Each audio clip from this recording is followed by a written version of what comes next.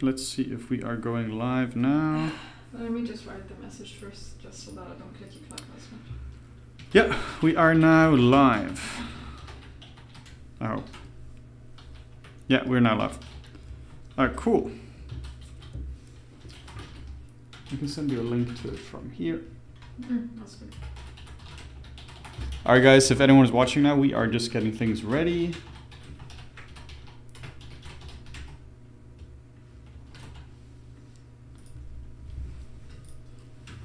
Can I get an image as well? I'll resend you one. Thank you.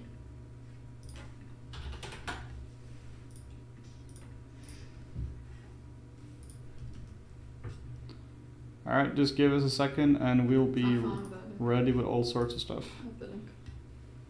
I know.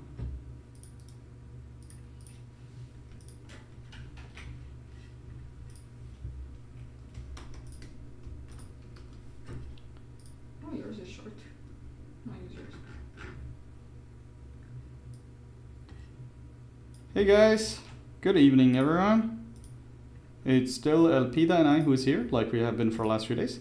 Hello. And we are just going to be doing some general sculpting on the Minotaur using our lovely Schwarzenegger, and we'll take questions and generally just have a good time today. Now we are just pushing it out on social media so people can actually find link. But yeah, should be good times.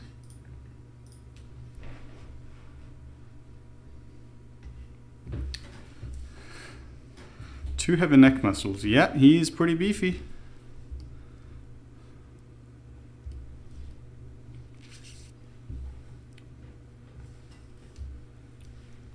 So what I'm doing now is in the first stream, let me explain some things first.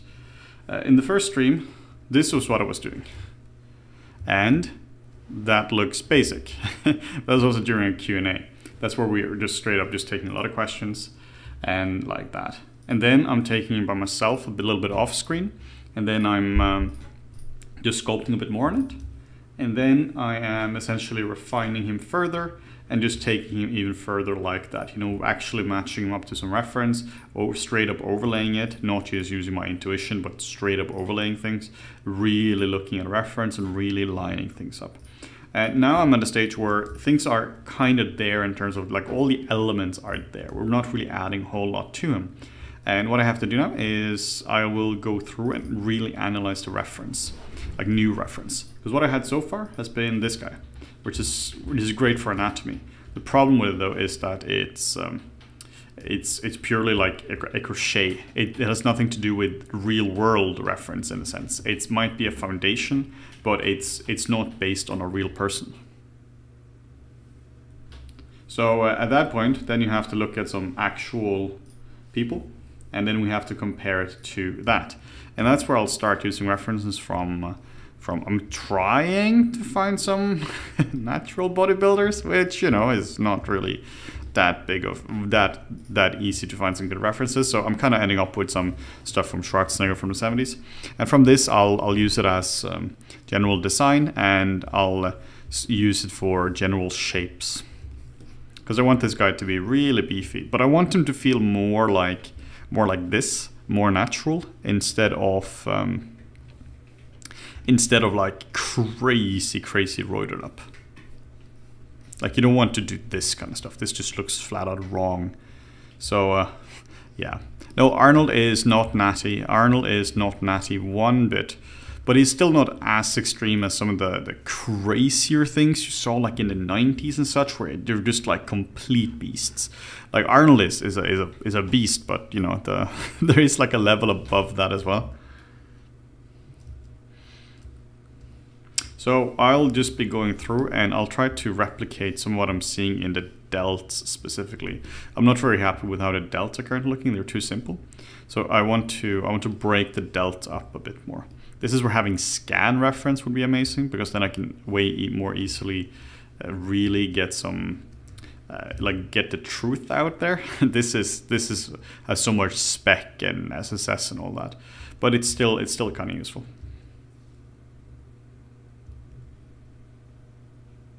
So I am just going over and I'm just trying to match a little bit of what I'm seeing in this. But also, you know, what I'm sculpting now, you know, feel more than welcome to ask general questions. You're always welcome to have just pick my brains when working. Can't guarantee you that I'm getting back to it right away, but more than happy to just generally answer questions.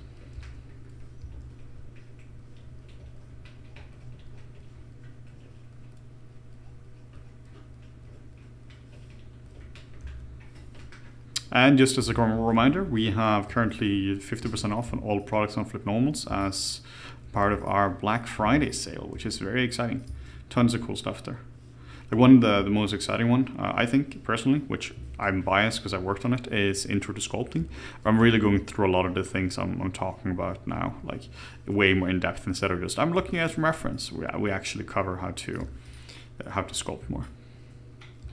I'm using Dynamesh right now. I've been using Dynamesh throughout the entire thing. I'm currently at 3 million polys. Still just like 250 in terms of like resolution. But yeah, I started with a sphere and then I'm still just working on that. There's no reason to use subdivisions at this point. Dynamesh is still fine. And it means I can change things. For instance, I'm not sure if I'm going to keep the horns like that. It's just a lot easier if I want to change things when it comes to just using Dynamesh. How long does it usually take to model something like this? I think I'm around like the 7th hour mark right now, but it depends entirely whether I'm using a base mesh or not. If I'm using a base mesh, then this is quite fast, depending of course on how refined the base mesh is. But what I'm still spending time on is main volumes, like getting the leg volumes to look right, and not just like specific muscles. So it is just so much faster if you have a good base mesh to work from. Did you use a base mesh for this one? Sphere, straight from a sphere. Yes. Yeah, you can see that in the original stream. That's on YouTube now. So just starting off with a sphere and just dragging things out. And do you have any free courses? I mean, our entire YouTube channel is just free courses. The primary thing we really have on YouTube is a lot of sculpting theory. So you can get a lot of really high quality sculpting stuff on our channel. We also have another channel as well called the FlippedNormals Marketplace, which has more videos as well, with more free chapters and such, which might have chapters from our actual sculpting series. But yeah, a bunch of stuff on our YouTube channel.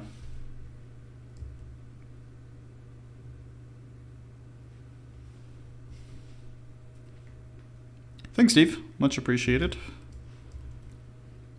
Are you gonna make pores with the FlippedNormals skin kit? Probably, yeah. I'll probably do some nice pores with the skin kit at some point.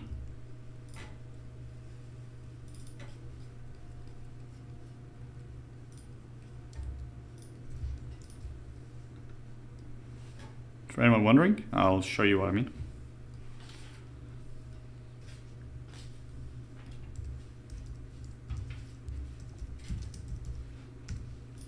Still typing one hand with my left hand at that, so it's double fun to do anything here. But so here's the skin kit. That's the one I use a lot for it, where we sculpted up the nice brushes, which allows you to really get these like fine wrinkles and pores and scales and everything in right away. So yeah, I'll definitely use that once it's ready, but it's not ready yet. That's where one of the main things people mess up is they rush this stage here. If I rush this step right now, then I'll just like forfeit my entire sculpt. Then nothing good will come from it. You will have like a blob of potatoes with beautiful pores and wrinkles and all that, but it's just not ready yet.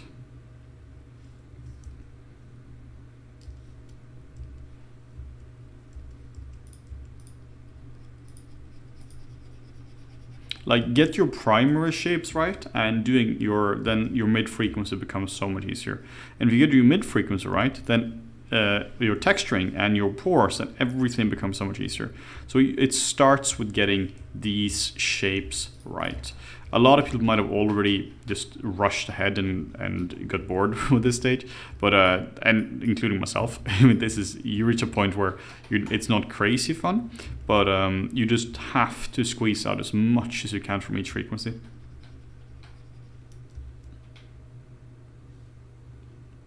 you mind showing the mesh on this? I suppose you mean the wireframe. I mean, it's it's pretty simple.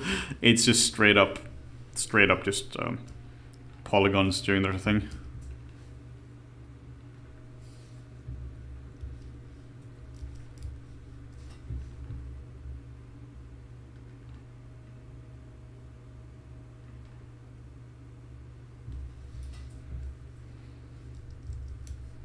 So yeah, don't worry too much about topology at this stage. Just keep it simple. Just at this point, it really shouldn't have any focus on topology. You really just need to focus on the shape. If you rush the shape, it doesn't matter if you have the best topology in the world. Just get the shapes right. Yeah, quite a few polygons. We were up to like 3.5 mil. So you retopo another software. Yeah, you do. You can technically retopo here, but it's rubbish. You want to retopo this in something else. I really like Maya for it, but you can also use Topogun, even Blender, Max, like really anything right now has retopo baked into it. To some level, it might be an external plugin, but yeah, you really don't want to do retopo in ZBrush. It's very painful.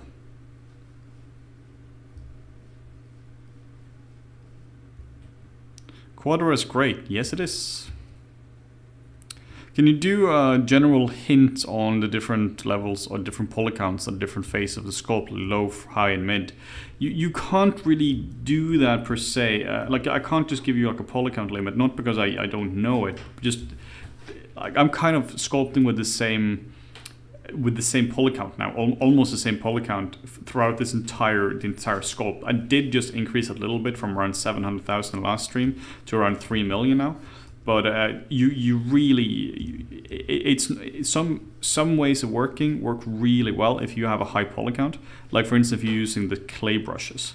Using the clay brushes, you just want to have a high poly count from the beginning. Using more standard brush and a smooth brush workflow, then you want to have a low poly count from the beginning. So it's not a poly count thing. It's more, are the shapes working kind of thing.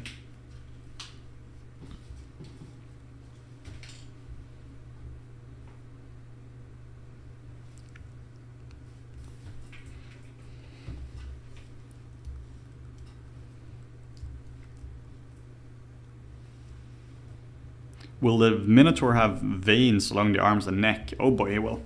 What I'm also thinking of doing is I'm thinking of giving him like this leathery feeling all the way around. Like I really like what's going on here. I have to refine a lot more, but I like that. It's almost like he's like an infinite amount of years old. Maybe he's like 200 years old, like as a mythical beast. He's an incredible shape, and it's almost like his skeleton and muscles are just jacked like crazy, but it's like his skin has been sagging. So while you have an incredibly strong base underneath, almost like an old man bodybuilder, an incredibly strong base underneath, but the skin is more saggy. What's your opinion on matching focal lengths with ref? That is incredibly important if you want to have completely accurate camera matchups. In this case, it doesn't matter, and also I can't even try. Like it's impossible for me to look at this and be like, ah, that's a 52mm lens or something. It's just, there's just no point in me even trying that. But also I'm not really matching it up. But if you are doing proper camera lineups, like if you're working in film or games and you really have to get the cameras, you'll need the correct focal length. But for that purpose, it will be done automatically for you. If you get it through something like Photoscan, it will just set everything up for you in terms of that. It will read the camera data and it will just set it up properly.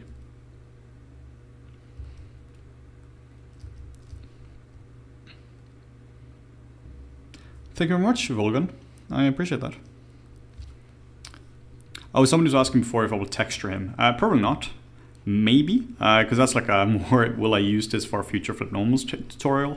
Maybe, who knows? But probably not. I'm just doing this for the sculpting challenge we have currently going, the Sculpt November. You can find that on all our social media if you just search for the Sculpt November hashtag, which where the current theme is ancient. And I thought it would be cool to do something like that, something which is ancient. The Minotaur will not have armor. And why am I sculpting in ortho view? Well, that is because I didn't see that it was in ortho view. You don't sculpt in ortho view, sculpt in perspective view. If you go in a draw, you can now set the different focal length. 50 is fine. So just make sure you don't have something crazy like 200 or like 17.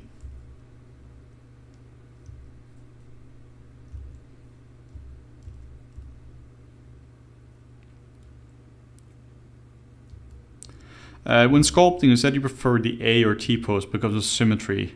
If after you want to pose it, you would retopo the sculpt, right? Yes, I would retopo it. I would retopo him in this pose. I mean, this pose here would be fine for VFX as well. Maybe we'll move his arms a little bit out. But like this is not a terrible pose for rigging. You might have to give them a more neutral one as well. But do it retopo in around this pose, and then you can start posing him and doing that afterwards. How come ortho view isn't recommended for sculpting? That is an excellent question. The reason why you don't want to do that is because ortho view doesn't exist in the real world. I guess technically it exists because perspective is an optical illusion. So I guess that's just kind of how it is. But if you're watching anything through like human eyes, which I assume most people are, or if you're looking at it through a camera, you just have perspective. Meaning stuff gets smaller as it goes into the camera. As it goes further into it. So what you want to do is if you're going to be rendering this guy in Maya or Blender, you will always render it through a proper camera, and you want this guy to be as close as possible to what you're rendering, because otherwise it will not fit.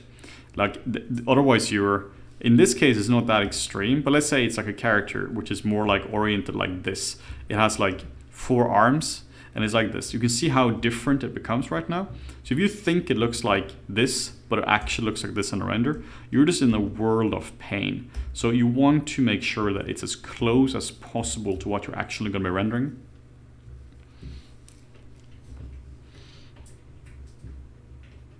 Oh, thank you, Cha-Cha Charlie 08. I appreciate that.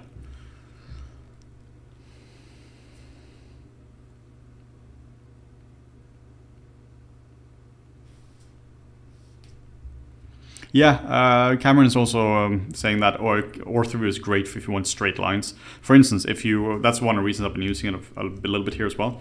If you want to cut away like the legs here, for instance, it gives you a completely straight line. But if you use perspective and do this, you see the lines becomes a bit funky, particularly if you have symmetry off.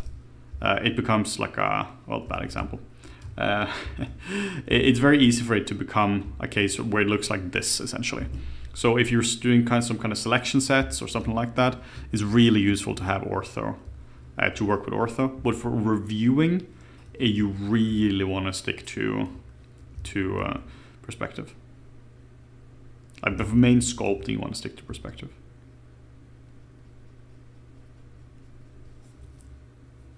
Order Morton to texture him. Yeah, you should. Just have a ball and chain and not let him go until it's done textured.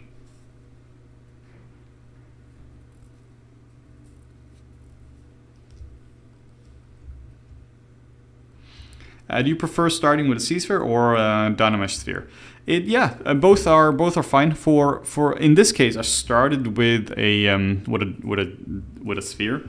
It's not necessarily the best option for this. I actually prefer more C-spheres because then it's way quicker to block out a C-sphere model than it is to block out a Dynamesh one.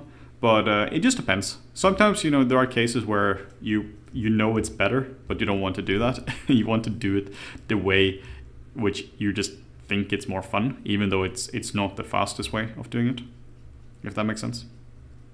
A lot of times for me, it's really not about what is the optimal way. If I was doing this the pure optimal way in terms of fast results, I would have got a scan of a bodybuilder and just changed proportions and put a bull head on him. Will this be released after a stream? Yeah, we'll release this after the stream. The streams from yesterday and Monday, I think, they are also available. So you can see this entire progress, apart from a little gap in between this And apart from the gap between these two, this is not available. And one of the reasons was because I had to do more design work, and that is incredibly hard for me to do while talking. I just need silence for that. There are a lot of people who can do that, but for me, I just need to sit down, match reference, not answer questions, and just do that. So I just didn't want that to be part of the stream. Omar is asking, what focal length do you recommend general sculpting? I would say figure out what you're going to be rendering with and stick with that. Something like between 35 and 50 millimeters is generally pretty safe, because that's mostly what you're going to be rendering with. You want to avoid the more extreme ones.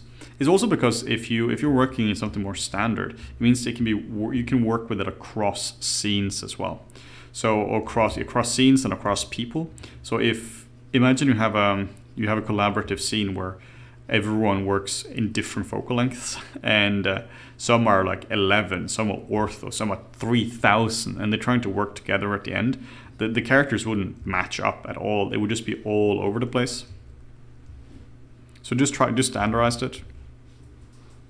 Is this a stylized sculpt? I'm probably not going to end up. It's probably not going to end up very stylized. It might look a little stylized now, but it's probably going to end up fairly realistic. You know, as realistic as a man with a bull head can be. What I also recommend you to do as well when you're sculpting is particularly if you're focusing on a nice result, is to start with a concept.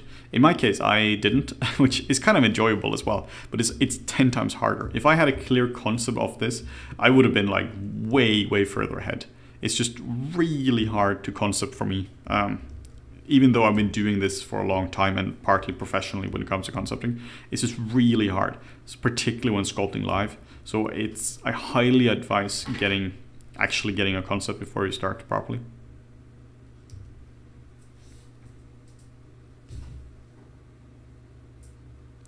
What would be your main go-to brushes? Dam Standard and Clay Buildup. You can essentially do everything you ever need to do with those two brushes. Move brush as well, it's a standard brush, really simple stuff.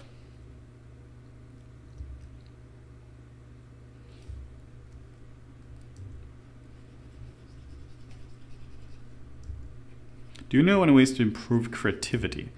That is a great question.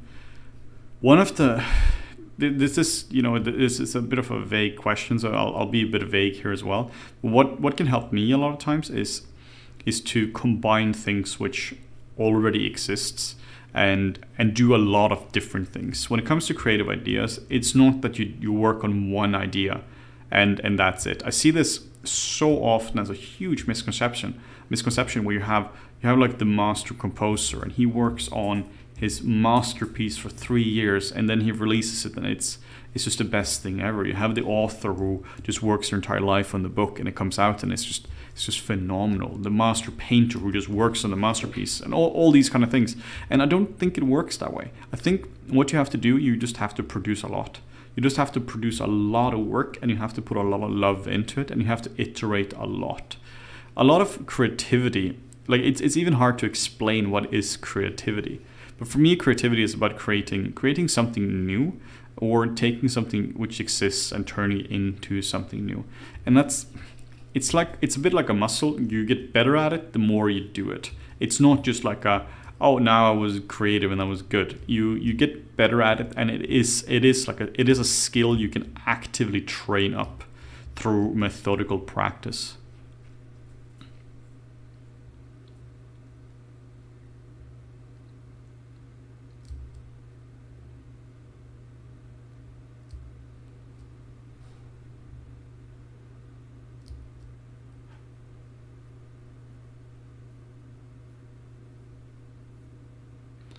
What purchases do you recommend for somebody who wants to get a hold of the basics and strives to make a short movie?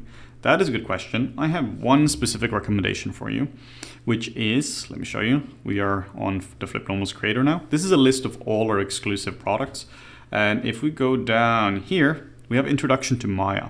This is a pretty interesting course because it covers essentially all the things for, at least a lot of things for a short movie, where we cover some pipeline features, we cover lighting, we cover modeling, and we just get you an introduction to how it works. So I do recommend this course if you're interested in like getting a foundation for 3D, which you can then use to make a short movie. After that, you need some cinematography courses and all of that. But just as a beginning, you need something like our Introduction to Maya course, particularly if you want to work on shorts. You can also use get an introduction to Blender as well, which is obviously for Blender pretty similar. The one for Maya is a bit more extensive, but you need to understand one general 3D tool before working on shorts. I mean, granted, of course, that your movie is a 3D movie. That's a pretty important one. Hey, thank you, Georgie. I really appreciate that.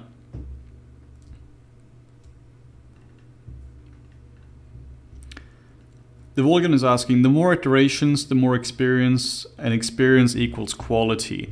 Yeah, it's a tricky one, right? Because it's not that you want to just have quality or just one quantity. You want to have a lot of iterations where you get feedback on everything you're doing. I've seen people who have worked their butts off for just a few years and got a really nice position in the industry, and I've seen people who worked for years and haven't progressed at all. And the people who really progressed fast were people who just put in a lot of hours, but just as importantly, they got feedback on everything. They iterated on their ideas. They didn't just make 10 models and were like, cool, I now know how to model. They made like one model, got heavy feedback on that, made another model and didn't make the same mistakes twice because they learned from the first one. That's really a key way for me of doing it. It's like if you're learning a language, you don't just want to open up a book and try to like practice something, because you're gonna screw it up and now you're gonna practice wrong. You want to open up a book, maybe learn some things here and there, then you immediately want to get feedback from somebody who speaks the language properly, who can correct you, and then you keep doing it.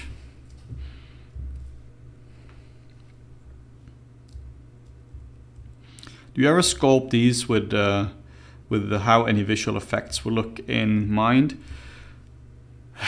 I'm not really sure if I understand the question, to be honest. If you're talking like how would it look in shot, if so, I very much think about that. Kind of a tangent to that, which might be an important thing to talk about, is in terms of like making this was a concept thing for a movie. Let's say I was working on Hades the movie, and I was tasked with sculpting this guy. There would be a few problems with this guy right away.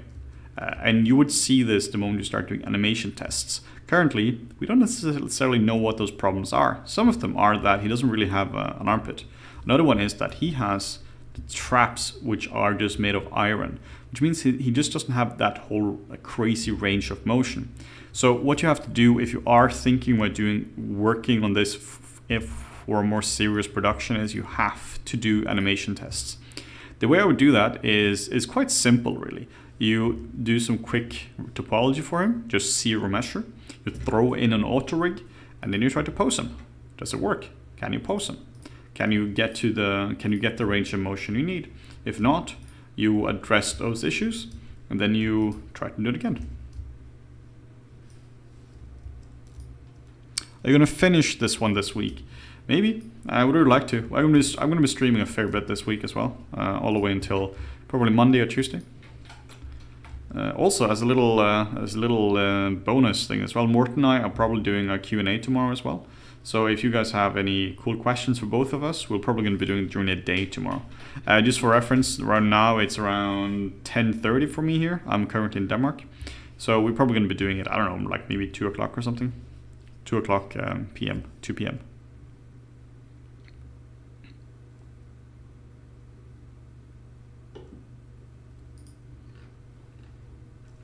How do you stop these in films from looking fake?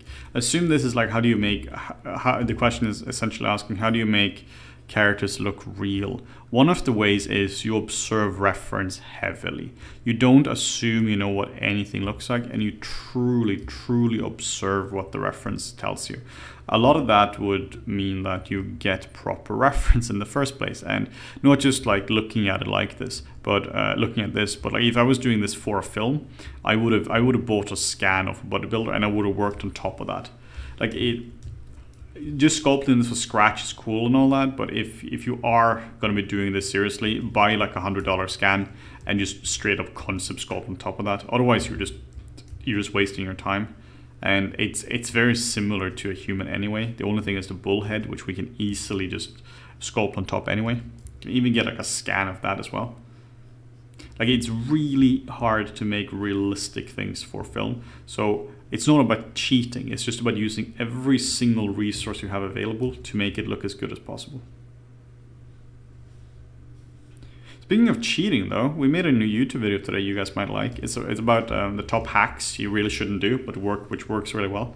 One of them is actually about exactly that. It's about using scan data to start your sculpts. One of the problems when using scan data is that you might be using it as a crutch. Instead of learning truly how stuff works, you might just be using it as a, well, I don't have to learn to sculpt because I have all these awesome scans here, which is not how you should do it.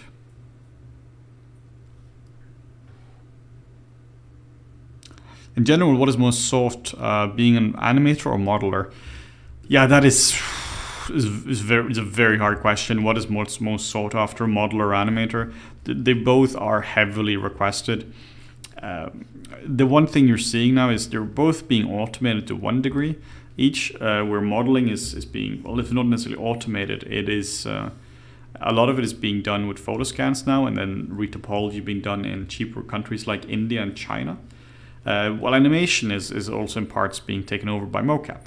So it's a bit of a tricky one.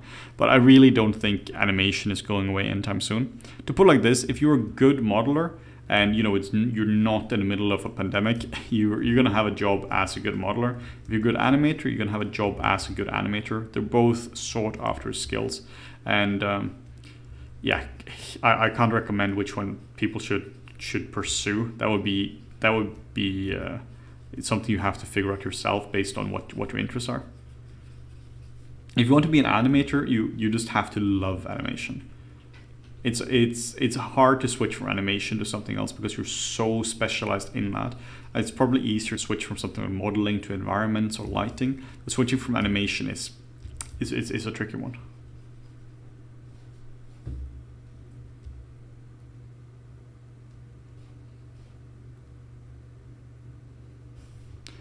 Throughout your career, any sculpts you are particularly proud of? Yeah, actually, one of my favorites was from Pacific Rim 2, and it got cancelled, so that kind of sucked. The sculpt was all done, model was all done essentially, and then the sculpt I've been working on for a long time, we just got like canned.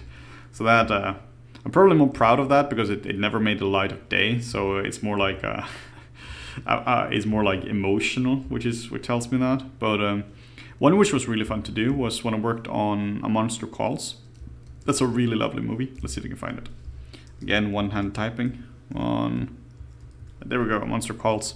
This is a really fun one to work on. We had a concept sculpt for it, but I worked on this for like 6 months. A lot of the head, a lot on the body, and just did all sorts of things on this guy. So really enjoyed this one. One of the things as well was that it's not necessarily the character itself.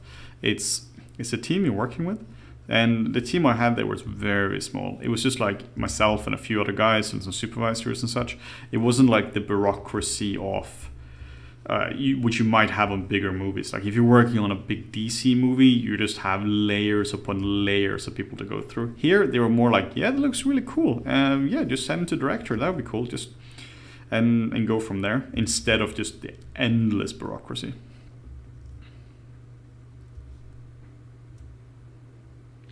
They can't make photo scans of things that doesn't exist, right? They need modelers for that. Yes, they do. They absolutely do. They can make photo scans of most things if it's reference based. If it exists in the real world, they're gonna photo scan it, most likely. If they can get it. But for props, which doesn't exist, we still need modelers for that. But that's in large part been taken over by concept artists, where they might be doing like a concept model, and then the real like production modelers might take over and retopologize or something like that. But yeah, the parts of that is definitely being shifted away from where it was a few years ago.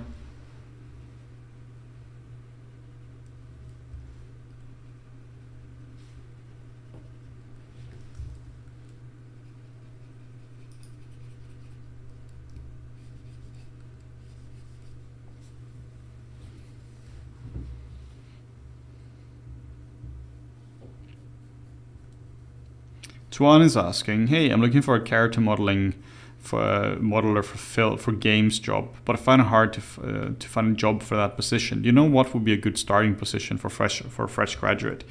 Yeah, I mean that, like, half my answers are going to be it really depends, but it does really depend. It depends heavily on your skills.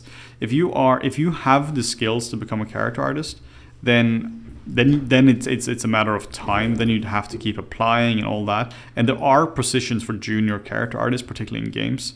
Not so much in film, but for games there are. But if you don't have the skills, then the question becomes, how do you then get into the field? I think personally it's much more important to get into the field just to get a source of income and get a network. And then from there you can start to focus on the next step, like I want to become a character artist. So then you have to talk to somebody professional in games about that. I don't want to give out advice on something I'm not qualified to talk about, but then find other positions there which might be easier to get into. Character art is just particularly tricky.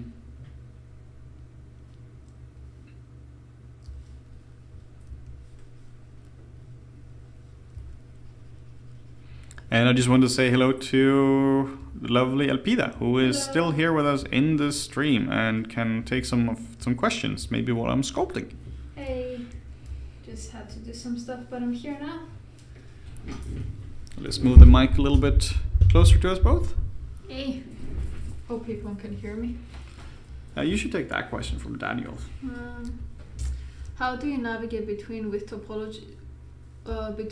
topology tool to use for film production? I wonder if I should retopple my character in Maya or practice getting good with the retopple tools in ZBrush. Well, in film, when I was working, we only used Maya for retopple. We never used ZBrush. We only used ZBrush if it was like a very cheeky background asset that would never move and it's very far back, then we only zero meshed it. But that's for very, very, very background stuff that no one wants to really see. But other than that, I would say stick to Maya for retopple. I don't think there's enough control in ZBrush. Yeah. Do you agree? Yeah, I totally agree. I mean, the thing is with retopology, it's not that hard to get used to new tools. Like, I remember when I started with Blender, like after like 2 or 3 days with Blender, I was able to retopologize models at a fairly decent speed. It's because the tools are just very simple when it comes to it. Like, they're very standardized what they can do. It's essentially draw out polygons and move the polygons into place.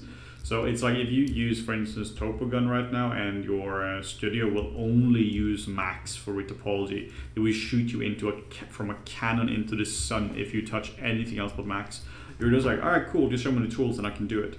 The concepts are simple enough to learn, and I don't think that's really a huge problem, to be honest. There's a nice question by Markin. I don't know. How about health versus working time? Do you want to take it, or should I take that? Okay, I'll take that one. You cry. Okay, so Elpida cries a lot. I try to be more structured. It's not necessarily just like working time. Like, there is of course a max limit to how much you can work, but it's also about taking regular breaks and taking your health seriously, such as going to the gym and doing all these kind of things, but also just do stretches. Like, if you do, I don't do sculpting all day every day now, so I very rarely have issues with my health in terms of like pure sculpting anymore, but I used to. Throughout my entire career, I always had issues with my health in terms of my arm and my shoulder and all that. And Well, that was 100% because I worked too much as a student, like 100%. Back in 2011, I just worked my butt off to become a better sculptor and artist, and I was paying for that for years. So first off, try to not get injured. Take regular breaks. I had a software called Workrave on my computer. I'm sure you can find something like that for a smartphone as well, which just tells you at regular intervals, being like, hey buddy, you should probably just take a break now. And after I got hurt, I would just be religious about my breaks.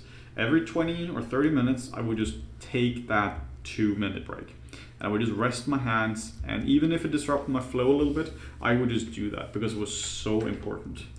And then I also find it now when it comes to like work from home as well, where I really have tried to have a separate room for working, where like, I know it's hard, but if there is any way you can avoid working in the bedroom, try to do that, because otherwise you're gonna be sleeping right next to where you're working, and it just creates like a really bad mental headspace for you.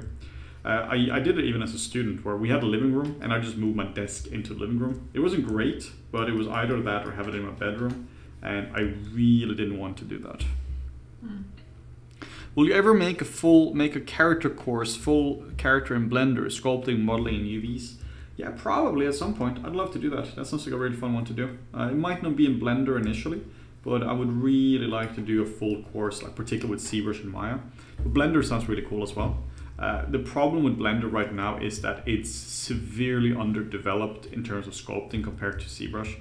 So it's not an effective tool right now. So if you are doing it in a Blender, it would kind of be like, almost like, okay, look, we can do it in Blender. It's not the greatest tool for the job, but it's doable.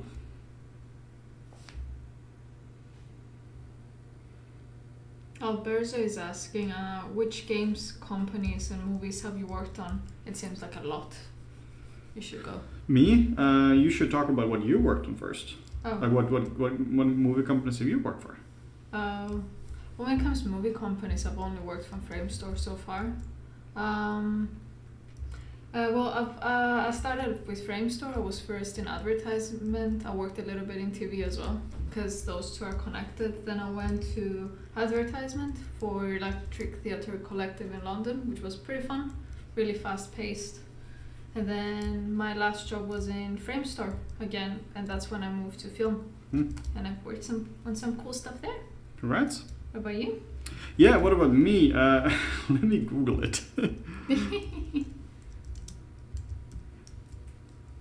IMDb. In the meantime, Toa is asking what's my background. I'm mainly a modeler. I'm a bit of a generalist really, but I'm a modeler and mostly concentrating on organic modeling as well. Alright, so listen up. So I started off at Framestore as a modeler in Paddington.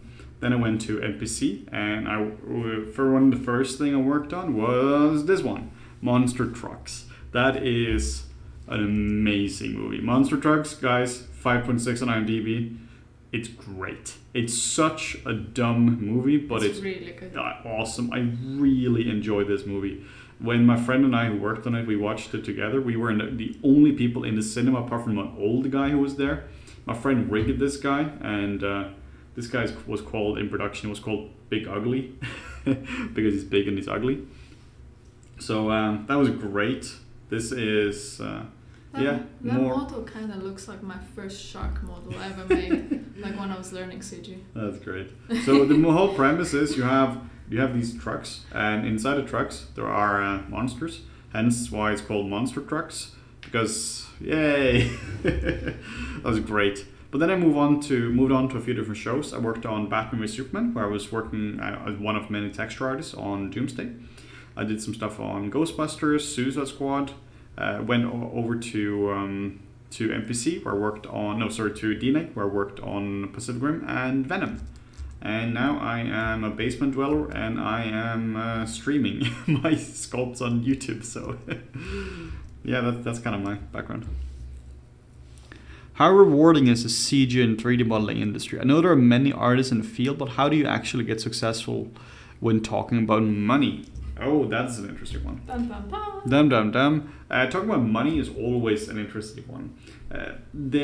One of the things I didn't really think about too much when I was a student was the fact that I didn't really think about money, which sounds weird, but once I got into the field, I was surprised that there is actually a viable career path for making a decent living when it comes to this career. I mean, when you look at how much money the games and the movies are making, once you get a bit up in the system, more into supervisory or senior or supervisory or lead roles, it can be fairly well compensated. One of the best ways of making more money is, well, first, you have to be solid in your skills. You first have to get into the studios and be able to get a job there. If you're negotiating as a student and the studio isn't even sure if they want you yet, you're not standing on a particularly strong footing. But after a few years, once you've been in the field for a few years and you want to more pursue the money game, then one of the honestly best ways of getting more money is to get to another studio. If you're staying at the same studio for several years, you're probably just going to have a regular pay increase in line with maybe inflation. Maybe you're going to get like a 6% increase or whatever it is. But your main negotiation when you are negotiating is, or the main pay rise you're happening is during the initial negotiations of your salary when you are joining the studio. So you can dramatically increase your rates by leaving the studio, which kind of sucks because you might really enjoy the people there and the environment and the work you're getting. But you can particularly after a few years, if you've been in a studio, you might be severely underpaid for the work you're doing just because they've just been giving you annual bumps up. So yeah, leave the studio, and if they are interested in keeping you, they might counter the offer and they go from there. To be fair though, in long short, I think a lot of people think that by going to VFX you'll be the starving artist. You're really not. VFX can pay well. Yeah, like the whole starving artist thing is, I find that a lot of people who are struggling are the people who are maybe the loudest voices, and the junior rates are rough. That's just the way it is. You're not doing particularly well when you're in the first maybe 2 years of your work, but then it can be quite comfortable. But you're in, even though you're in a big city, unless you have a big family and your partner isn't working, unless you're in that situation, it's reasonably well compensated. You're not going to be in a starving artist position. What is more scary though isn't so much the salary per se. It can be more the job stability, where you might have to switch jobs quite regularly. Yeah, I think that's actually more annoying than it is. But that also means that if it's not a corona pandemic, then most likely you can jump from studio to studio. Yeah. But it can be a bit rough to have to move all the time as well. The VFX industry is pretty small, so the moment you get your name in there, it's people will kind of know each other, so start to know people, and it's not as rough. The first job is the hardest, basically. Yeah, I find that as well. After a while, then your name just kind of spreads, and you'll be coasting a bit on reputation. When I went from MPC to DNEG, I didn't even have a show reel with my professional work. They weren't really that interested in it, just because at that point they knew that if you're at a professional level that you can work in one of the studios, you can most likely work at the other studios as well. Are hard surface designers big in demand? I don't know that one. That's a good question. I would assume that if you're really good at hard surface, there's going to be a demand for you, but you want to be careful of not being too specialized, because there are only so many giant mech robots which need to be built each year. So I recommend that even if you want to focus on hard surface, that you diversify a little bit at least. I think from what I've seen with friends of mine, I think hard surface can be a bit hard if it's too hard surface, if that makes sense. It doesn't need to be character work, but you should at least be able to maybe sculpt some rocks, do some more organic shapes in ZBrush as well. Yeah.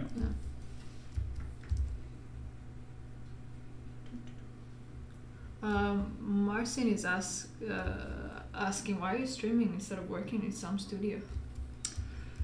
Yeah, I mean, I work both Morten and I, we work full time on FlippedNormals and really enjoy that. So I mean, we used to, but now we do full time FlippedNormals. We feel that this is where you can, where we can really make a big difference. It's you can definitely make a difference in the effects as well. Like you can inspire a lot of people in a sense, but it's just not the same as when you can actually talk directly to people and you can hopefully share some of the things we learned along the way and we'll continue to learn as well. Just a little reminder as well that for people who just joined, that we do have our Black Friday sale ongoing currently, 50% off everything on our marketplace. We have a lot of really cool products like the ultimate bundle for 3D artists or for beginners. This is where this is really helpful if you want to get started with them, where I'm pretty sure I've made most of these guys here over the last few years. So I personally like all these, but I'm a little bit biased there. The most recent one is Intro to Sculpting, which covers essentially everything I'm talking about in this stream, just way more in depth. And when you get to learn how to sculpt one of these guys from scratch. Here we're using from a sphere, using the same approach as in this one, and just going from there to there in around 5 hours real time. Architect is asking, what did you do on King Arthur? Oh yeah, what did I do on King Arthur? Oh, I worked on a few different things. There was one of these movies where I was supposed to get to the next big asset here and there, and then it just got shuffled around and different studios got different things. We were supposed to get a lot more creatures, but then apparently Framestore stole a lot of them. So we ended up doing different things. I worked a little bit on some of the sirens which were there in the waters. And then I worked on textures for the eagle, which was flying around there as well. One of the few times I actually worked on fur textures. And I worked on some environment stuff as well, I believe. It wasn't a crazy big show for me. And I haven't really watched the whole movie yet. I tried it, but it's not a particularly good movie, fortunately.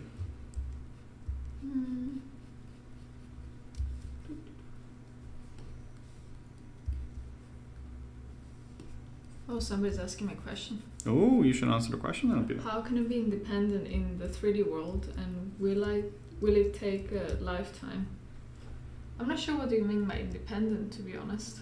What do you think he means? Yeah, I don't know. He will have to clarify, or he or she will have to clarify. Mr. Refinery, if you clarify, maybe I can try to answer your question. I'll be checking the chat. Yeah.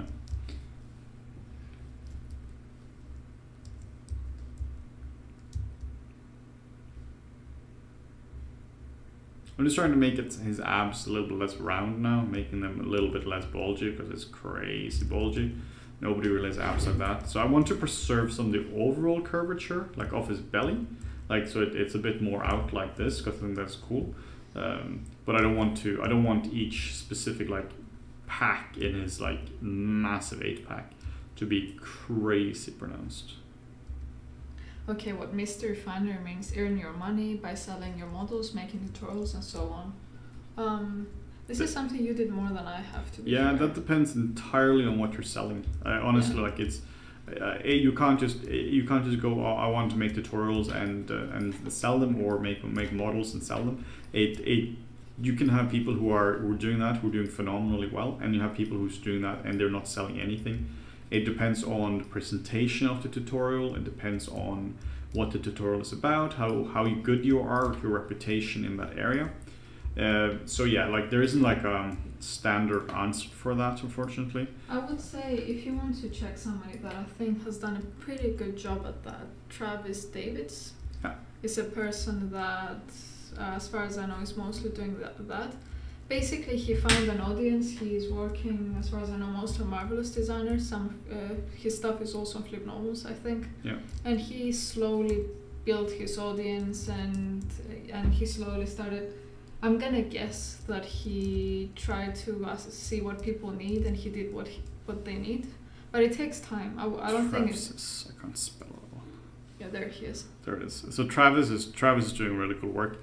So he has a lot of cool tutorials, some Marvelous, he has some fabric packs, he has some really cool like roughness materials. I need to just close down Slack. Yay, personal notification on the screen. Yeah, great. I am just gonna kill that right away. Yeah, I'll continue on what we were saying. What were you saying? I got confused by your Travis slide. Davids. Oh yeah.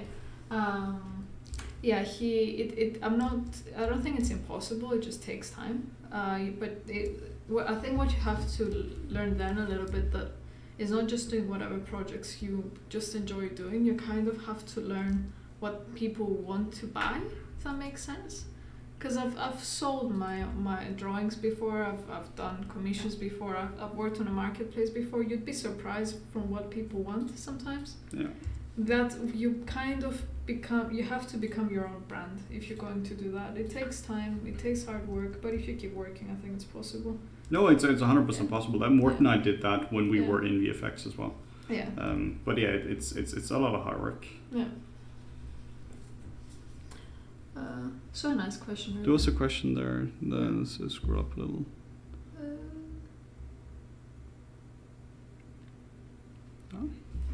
I hope that helped, by the way. I'm sure it did.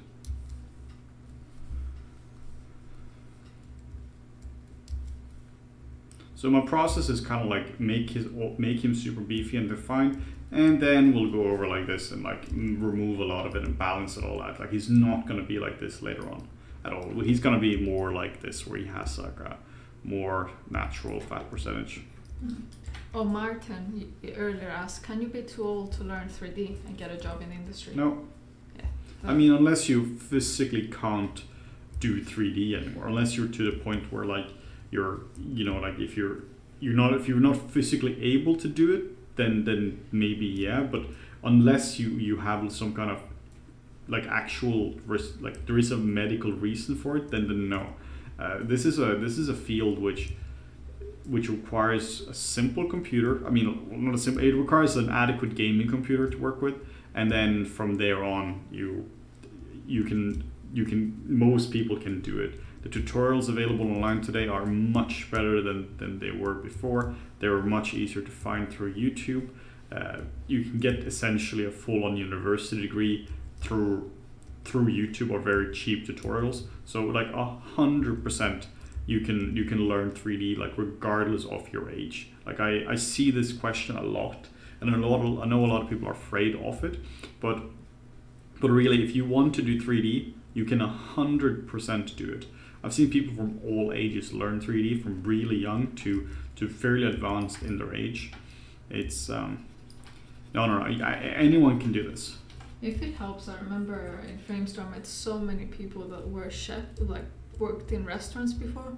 I don't know why, but I swear I knew at least 3 guys that I worked with that were in their 30s and they were working at restaurants before, and they were like, I don't want to do this anymore, I want to be in CG, and they were modelers in film Framestorm, so that's pretty cool. I'm sure that didn't stop them. I'm not saying that 30 is the age where you stop. Yeah, after 30, sorry, then yeah. that was a limit.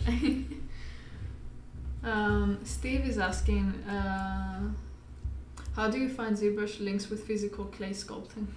Yeah, I don't really know. I don't do physical clay sculpting, so I'm a terrible person to ask that.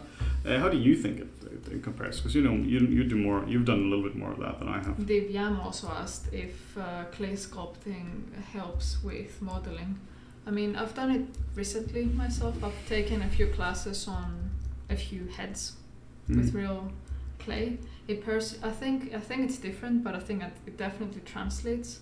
I feel like a very good traditional sculptor if they picked up ZBrush, they would kick all of our asses in like probably 100%. 5 days. I mean, it would be embarrassing how fast a proper traditional sculptor would completely annihilate me in anything. I would be able to get to like if we're like on a timer and we had like an hour to do a sculpt, I would do quite well against them there. But if we had like more than like a few days to do a sculpt, they would completely destroy me. Like no dispute even, just because they would just know sculpture on a more fundamental level to a much higher level than I do. Yeah, because that's what they do. But I've tried it. It helped me personally, just holding real clay and having a teacher explain things on a head. You know, I was making a head that was life-sized. Just helped a lot. Yeah. I think the one tip that was given to me then that helped me the most was when we were drawing. She said that it should look like a human you would see on the street. She said if you go on the tube, if you saw this sculpt, it should look like any other guy, and that kind of clicked. If that makes sense. It's like, would you see a person with cheeks like that on the street? Yeah, kind of like that. If it's not a creature, of course. But yeah, like this guy here, you see him every day on the street. And should stream some clay sculpting. Huh? We don't have any clay. Might be fun if you find it. yeah.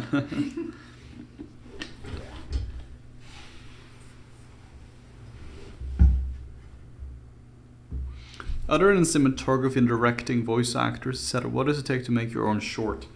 Well, if you're going to be doing that yourself, you need to have a pretty decent overview of the pipeline. Just what are the different departments there? Like, what can you do yourself?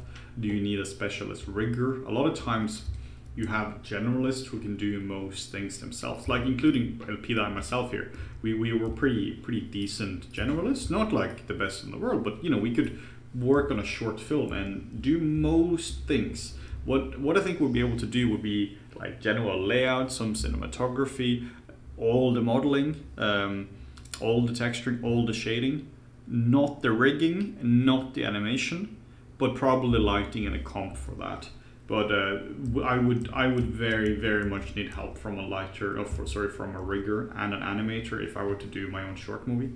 Those skills are just highly specialized, and I find them to be, I find it to be very diminishing returns doing it myself. Just because when you're doing animation, you're doing acting, and it's like trying to hire a plumber to do acting. You just want to have an actor for it. It is a very specialized skill, and just respect that skill and get somebody proper to do it. If you don't have a good rigger, you won't have good animation because they're going to be struggling with the rig throughout. And if you don't have good animation, you don't have good acting.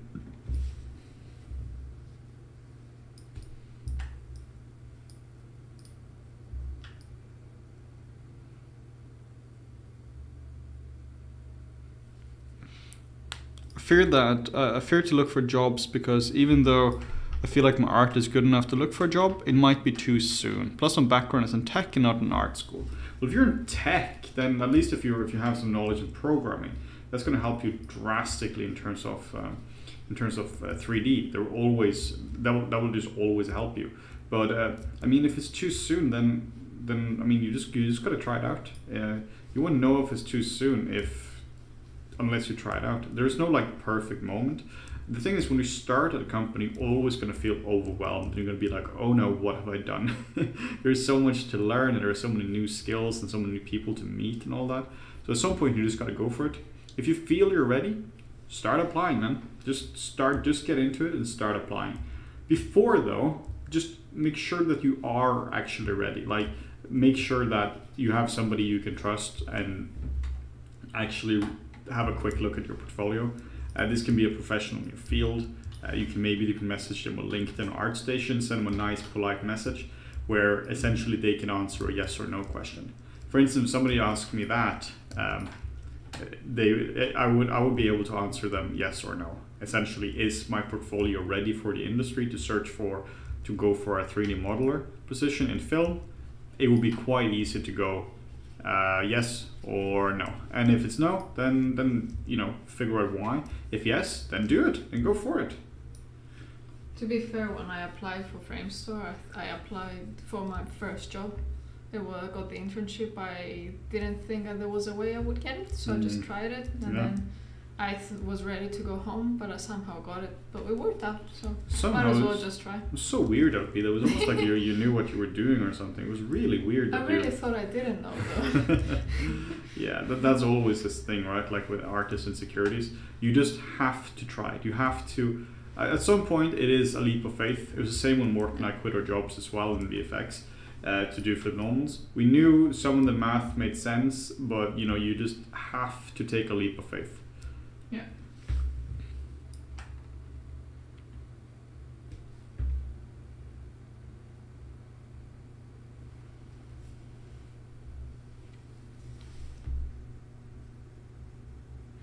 Can you recommend any books about the industry and art making or life as an artist in general?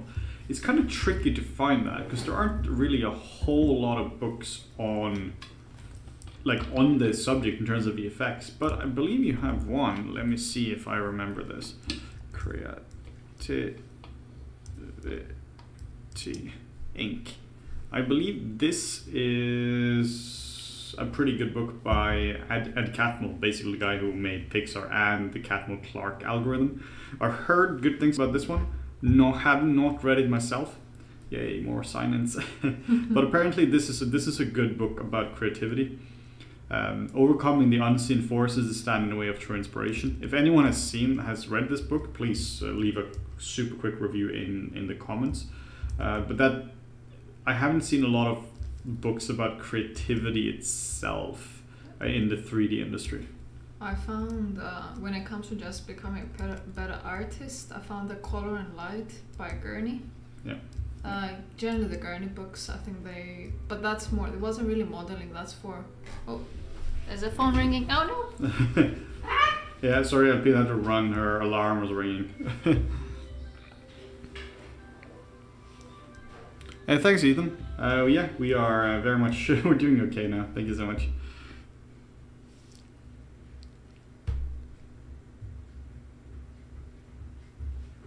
Nicholas is asking an interesting question. I've been working on a cool, challenging character concept for a few weeks, still in the blocking stage. Recently found somebody who's already done a really solid version of this concept. What now?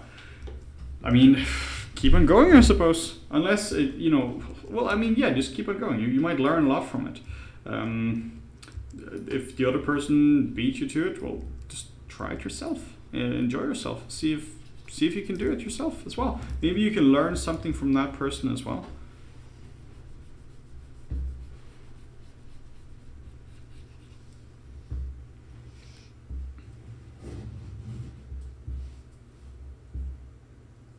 And this one's sculpting ice with ZBrush.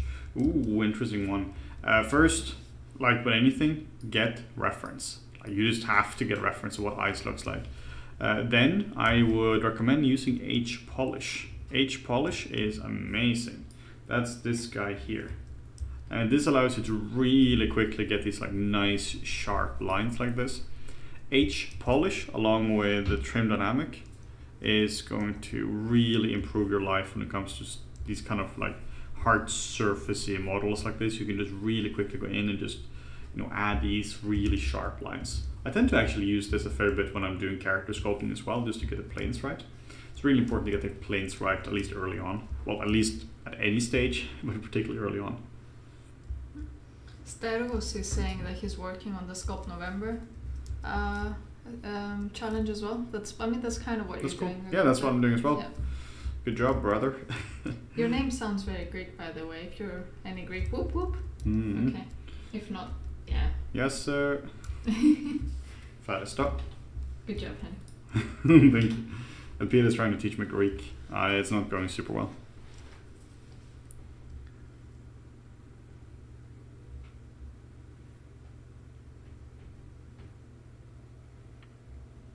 Thank you, Wo. That's really kind of you. For the people that don't know about Sculpt November, we have a challenge where you do a sculpt each week. This week is the last week. The theme is ancient for this week. You do anything you want. You just have to sculpt. You don't have to do anything else. If you do more things, do it so that you learn more. That's up to you. And just post it online with hashtag Sculpt November, tag FlippedNormals, and we'll find it. And the winner is getting. What is the winner again? The winner is getting a free FlippedNormals product of your choice, as long as it's a FlippedNormals exclusive and is not a bundle nor a commercial license. Yep. Approximately. But yeah, do it if you feel like sculpting this week and you want the challenge, you can join us.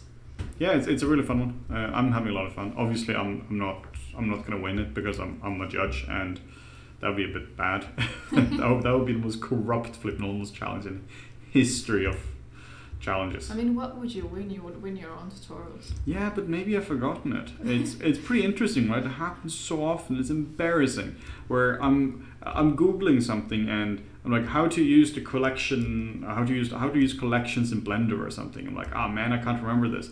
And then it's like, hey, this is Henning and Morten from FlippedNormals. In this video, we're gonna talk about how collections work. And it's like, god damn it, I just owned myself.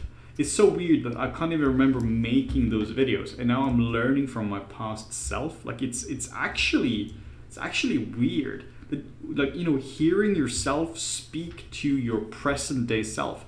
And sometimes the weirdest thing is like, oh man, I never knew that. That was such a good tip. And it's like, wait, what are you talking about? I'm literally saying the tip in this video. It's absurd when you're starting to realize how quickly you forget things. It's also a thing with tutorials as well. Like, this is a little secret, a little FlippedNormals secret. But when you're doing a tutorial, like when you're making a tutorial, you don't possess that knowledge in your brain forever. You first off, you prep before the video. When you, for instance, you're making an introduction to Maya, you may not know what every single feature is doing just from the bottom of your heart. At some point, you know, you might be wondering what actually is a path tracer, or how exactly are the samples working, or what is a hotkey for this thing, and you have notes. It's like if you're preparing a real world lecture, you have notes and you're preparing for that. And then once the lecture is done, you know, you're not going to remember everything for all of eternity. So that's always the weird thing as well, when people assume that I know all the things. Like, no, it's a video I made 2 years ago. I can barely remember making the video. I mean, we have 300 videos now on the channel. You're not going to remember every single one of them just from the top of your head. I just had this like a few weeks ago, actually. I was thinking about new videos we could make, and all the ideas I had was something we did around 3 years ago on the channel. It's like, damn it. Like, it was almost exactly the same topic as well. Is your sculpt still Dynamesh? Yes, it is. Sculpt is still Dynamesh. I'll probably keep it Dynamesh for a very long time. I don't see any reason to go out of Dynamesh at this moment. One thing you might notice as well, which is kind of a bit different, I guess, is that I'm using a very low intensity with the clay buildup brush. I have it set to 7, and I'm not using any alphas, which means I'm able to really control the surfaces. I'm not using the smooth brush or anything. Like, when I'm refining the shapes for different areas now, I'm straight up just using just working on top of it, like this. If I want to soften this line out, I'm not just going over it with the smooth brush. I'm working over it with a low intensity clay buildup brush. This gives me really fine control. CG Cat is asking, how do you break up the skin surface to not look flat before adding alphas? That's a great question. Actually, that's something I'm kind of doing now. You can set the C intensity quite low on the brush. And then if this is the main direction of the muscle, then I'll try to work across the shapes. I'll work like this, across the shape. So let me show you. If I need to break this shape here up, like I'm just looking at the Arnold here, and you don't necessarily have it as a super clean differentiation. So then I'm working just on top of it like this. I'm just working over it, and I'm just kind of trying to break the shape up just a little bit. This becomes more apparent when I'm looking at the face now, where I'm not really smoothing it out. Like, let's do the forehead. Forehead is a bit more interesting because there's nothing here. If I'm working on top of this, I'm not just like sculpt, smooth. I'm working just across the shape. I'm adding a little bit of volume. It's a very subtle way of working, like this, a little bit of volume, a little bit more volume, and I'm working across the shape. I'm working like this. And then I just keep refining every single area of the model. You just go over it and you just refine, and you're refining and you're refining, and you think deliberately about mid-frequency.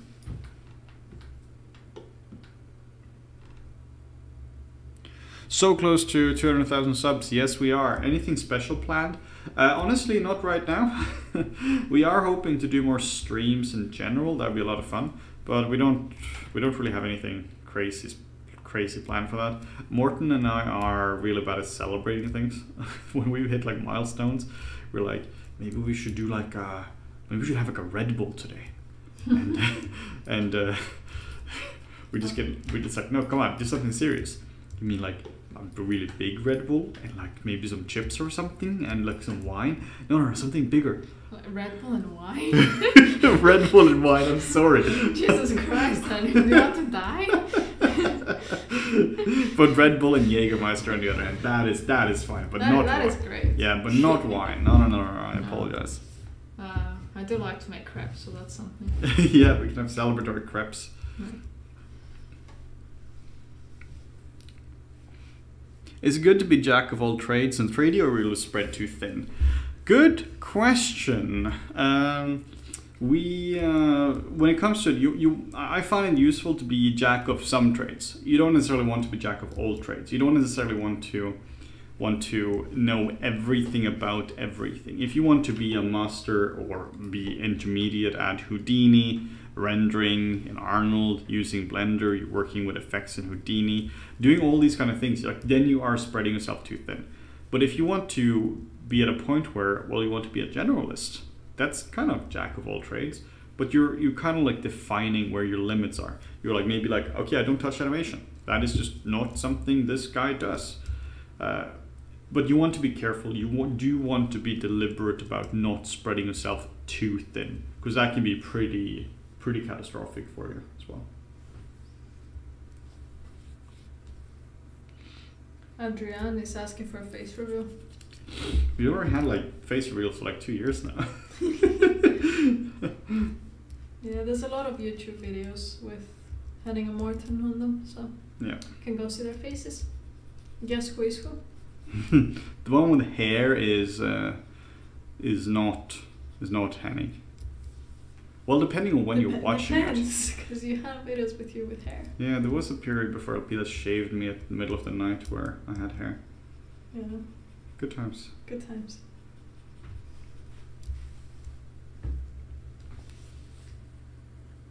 Fanta and red wine is interesting. Yeah, it's not a bad one. I actually like to mix Sprite or 7-Up with white wine. Oh, interesting. I haven't tried that before. Yeah. My parents do it all the time. Huh. People think we're crazy, but yeah, it works. Yeah, I mean, whatever works for you, right? Mm.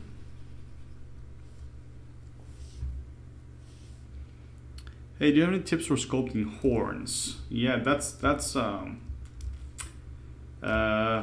kinda. Let me try. I'll just save this guy first.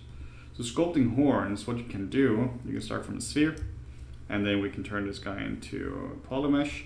Then we can turn this guy into Dynamesh, just so we have some more resolution. Then what you can do, which is pretty cool, if we just enable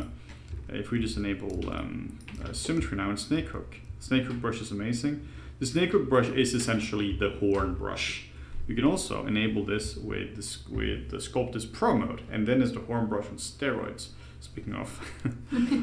So the cool thing about this is you can just make really cool horns right away. You can just drag them out like so and just go crazy. I really like this approach because it's so flexible. Little tip as well, if you smooth it out now, hey, you now have floating geometry in between. And then once you have the general shapes you want, then you can, maybe you can just Dynamesh the whole thing to get a bit cleaner topology. It's like this. You can smooth the whole thing down, remove Sculptors Pro, smooth it all down. You can hit zero measure as well, just to get some more clean topology, like this. Almost, there we go. Nice clean topology, subdivide it, and then we can hold down the Alt key, and then we can get these nice clean lines, like so. Zoop. We can get nice clean lines like here, like zoop. And then we can use something like H polish. They keep changing the hotkeys for this, which is a bit confusing. And then we can go over it with H polish, and we can just really get these nice clean planes, like so. And we kind of have some horns. If you want to really like make this sharp, we can use the pinch brush, and we can just like pinch it like so. And if you want to make this feel more integrated with the head, we can set this to have an alpha, use the clay brushes, clay buildup, and then we can just kind of sculpt around it like so. And that's kind of how I make horns. And first off, you of course look at reference. But that's like a mini tutorial on how to make horns. And then you can have like some slight undulation like this. You can break up the main shapes. You can add some like striation to it and all that. But that's a pretty quick way of making horns.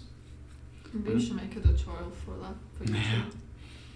Might also have another cool way of making horns. Could there be a creature kit? No, Oh. there is no such. Maybe there's horns. Yeah, I think I might try that. Let's see that. Load brush. Horn. Horn man. I have so many weird things. Where could this be? Anyway, you can also make a VDM brush as well. So if you do want to make a horn, like a really cool horn, we have, let's see, the creature kit. The creature kit is awesome. It allows you to simply just drag out like a million horns in no time at all. Let's see, the creature kit. If the polygons are stretching at this level, then what do? You can dynamesh it. Again, you can dynamesh it and you can reproject it and all that. Cool thing about this is this horn is fully just made in VDM. In this guy here, let me show you another picture of this. Here he's made essentially entirely with VDM brushes. It's like a soft little blob, but the eyes are from here, the ears are from here. This is the base mesh. Mouth is from here, fur is from here. Nose is from here, horn is from there, and little pimples are from here. So this little guy this little kit can really just help you create these kind of things super quickly. Marwan is asking, it says, new to sculpting and transitioning from polymodeling, do you have any tips that are overlooked from beginners like myself? In the meantime, I'm gonna link the creature kit in a second. Yeah, any tips you're going from polymodeling? If you've been only doing polymodeling, then I recommend learning sculpting. Like just learn ZBrush. Just commit fully to learning ZBrush. You don't it's not saying that you should abandon polymodeling. Polymodeling is phenomenal from like something like prop modeling. It's much better for that than ZBrush, I find. But it's really useful to just embrace ZBrush. Embrace ZBrush properly as a tool. So learn ZBrush. We have a really good tutorial on that. Well, I'm a bit biased. Again, I made it, but I did my best. I tried my best to make a really cool series. But here's Intro to ZBrush. This is a series where you can just learn how to get started with ZBrush. Once you have that, then you can check out Intro to Sculpting. And from here, you can learn how to sculpt. So these two together work really well. And they're both 50% off right now, so they're exactly 20 bucks. So first, Intro to ZBrush to learn ZBrush, and then Intro to Sculpting to learn the fundamentals of it.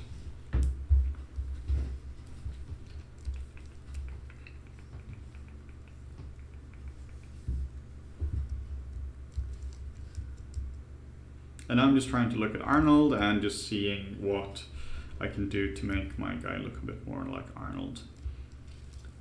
People are asking about your personal projects generally. Do you want to talk about how much you have time for personal projects? What do you do? Yeah, I don't really have a lot of time for personal projects. I haven't had time in a few years. And the reason is because of FlippedNormals. It just takes a lot of time. But I can show you. Here's one little thing I'm working on. This is actually for like a masterclass thing as well I'm doing, which I would love to make a full tutorial on this. Let's see if I have some renders for this guy. It is here somewhere. Nice. Okay, so here's the thing we worked on recently, where making this guy from scratch in ZBrush, same as before, just same as in Intro to Sculpting, model him up from scratch. The difference is that this is taken to a more final point where he's textured in Mari, he's sculpted properly in ZBrush. There's like nice X-gen for him, there's nice groom and fur and everything on there. And then we're using the FlippedNormals eye kit for the eyes as well. So I do a little bit of it, but not a whole lot these days. And speaking of that, let me show you. This is a really cool thing. This is something that I don't think a lot of people know exists. This is the eye kit, which came out just a few weeks ago, which I personally think is a really, really cool one. This is made by a really talented artist called Farid Nagi, and it works in all engines. Essentially, drag and drop it in, and you just have really nice eyes right away. This is for that as well, same guy as before. Where you can, this is how close-up it works. This is Morten doing a render in cycles, and it looks like this weird BBC shot. But yeah, this is how close-up it actually works. So it works from mega close-up to really, really far away. So this is like a realistic view of how it works. Essentially, drag and drop it into your scenes, into Marmoset, into any game project. It works with everything there. So that's something I'm using a lot for my eyes, at least for personal projects. So if I were to take this guy further, I would probably use the eye kit for this guy. Just want to let people know about that, because I don't think people know that we have the eye kit. 50% off right now. It's just like drag and drop, and you have full-on realistic eyes.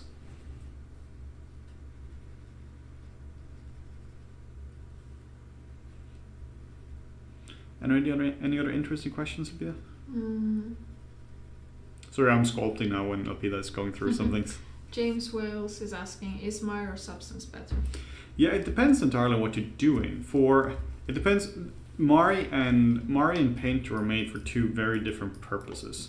Mari was made with the aim of solving huge data sets being textured, where you need 100 8K maps and you just have to texture that.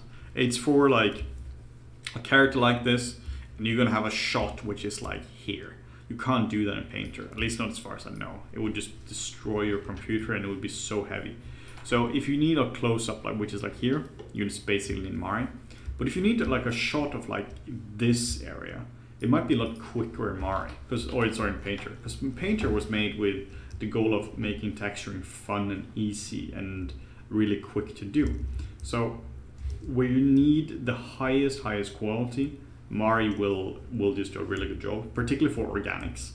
But it doesn't have as good smart material support, and it's a lot slower in the sense that you don't really get a whole lot for free. Well, in Painter, you get a lot of stuff for free. There's a lot of cool procedurals already pre-built. You just have much better smart material support, and in general, you just have a better ecosystem for that. So they're solving different things. It's not like either or. It's more like, yes, thank you, I like both. Omen is asking tips for how to sculpt teeth. Oh, that's an interesting one. We have our friend of ours. This is actually a different one. I don't think whenever I had to model teeth, I usually found a base mesh and then made it match whatever I wanted to do. Yeah, check this guy out. Yeah. This is the guy who made the eye kit, and it's available on FlippedNormals as well. God damn, why am I showing this on the wrong site then? He's like, why are you MagStation? Okay, I'm going to show this on FlippedNormals then. I would recommend using proper reference for this. Like in this case, look for one of the existing teeth. In this case, here we go. That's embarrassing. Look at something which has already been made and try to replicate that. It's a really good idea to looking at something which exists like this, because this way you have some good reference. It's hard to find good references for something like teeth. And there's also a crazy amount of individual variation when it comes to teeth as well. So when it comes to it, I separate them out in 2 or 3 parts.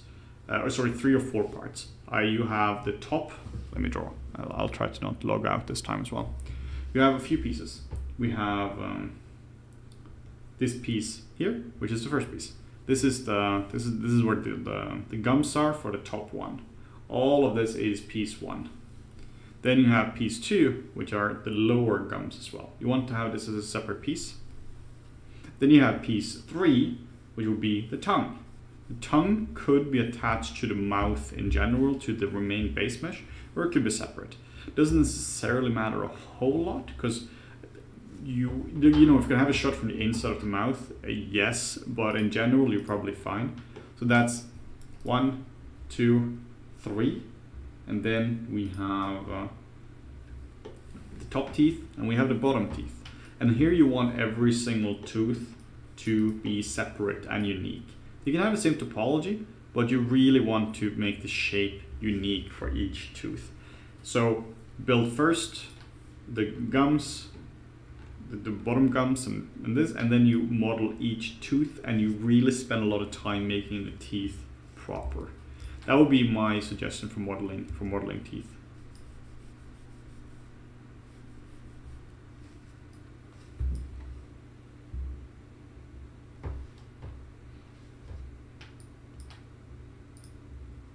Any suggestion for beginners? Where do you get free content guiding me? Yes, I do. Now, I'm not doing as much sculpting as I would like to. But if we go to YouTube, and maybe we have FlippedNormals here somewhere. If you go to YouTube, then and we search for, hey, here we go, FlippedNormals, nice. We have a significant amount of free tutorials on different things. So if you want to learn ZBrush, we have a whole playlist on ZBrush. If you want to learn Maya, we have a whole playlist on Maya. We have a bunch of different things here. So check out our YouTube video, our YouTube channel. We have a lot of free content there. For instance, we have a free 1-hour introduction to Maya, which came out not too long ago. We have the same for ZBrush. We have the same for Mari. We have that for Painter and a few different software. So if you want good free content, like our YouTube is actually a really good resource for that. And there's also the YouTube channel FlippedNormals Marketplace, where you release free chapters from exclusive tutorials. That's a really nice one as well. It's just called FlippedNormals Marketplace, and it's a much smaller channel, but it means it's where we are doing free chapters and such. Lizzie is asking, paraphrasing here, if it's cheating to use the VDM brushes like the creature kit. Yeah, that's a great question. It's a bit like, is it cheating to use a base mesh, or is it cheating to use a scan? It depends what you're doing. If you're going in as a concept artist and you're showing that off, they're like, awesome, you were able to come up with cool ideas in no time at all, and we can use this.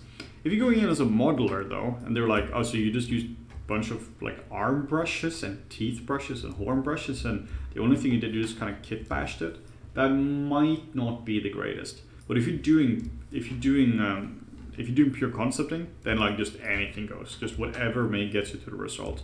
But if you're doing particularly more junior work, I highly recommend you to get familiar with VDM brushes, use them for personal projects and such, but know how to do it as well. That was what we talked about in today's video. If you haven't checked that, it's about like some of our coolest hacks we know in CG, and you need to not rely on the hacks. You need to understand how to do sculpting without using crazy hacks.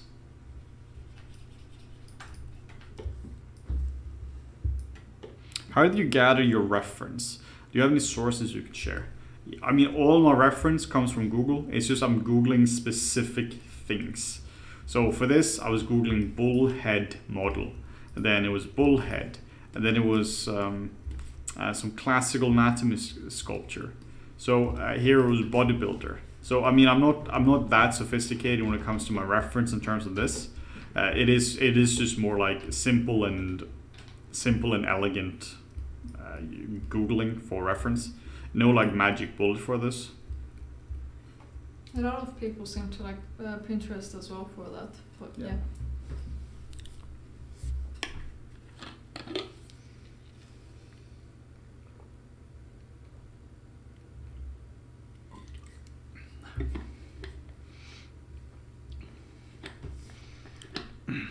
Yeah, that's an interesting question. How profitable do you think sculpting figures for 3D printing would be? I would love to make a quick buck for practice sculpts, but I'm not sure how worth it would be. Yeah, as a general matter, I find that the thing of a quick buck doesn't really exist. You might be able to get freelance, but I find that it commit to the jobs and assume it's going to be a lot of work. Otherwise, it's just gonna end up biting you in the butt. I honestly have no idea about the collectible market. Like I can't say anything for or against that. I know it's a growing market. Also, with the rise of 3D printing, but I want to be really careful about talking about things I don't really know that well.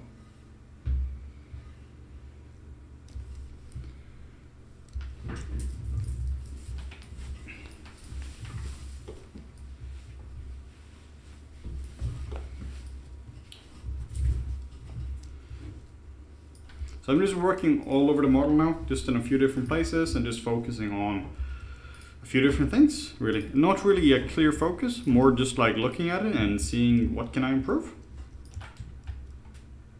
The legs need some improvements, so I'm trying to just look at Mr. Arnold and trying to get that into my model. Arnold had such a ridiculous body, just crazy that anyone can even look like this. Like, it's weird to assume that we're actually the same species as this guy. Maybe we're not. Maybe we're not. That would explain a few things.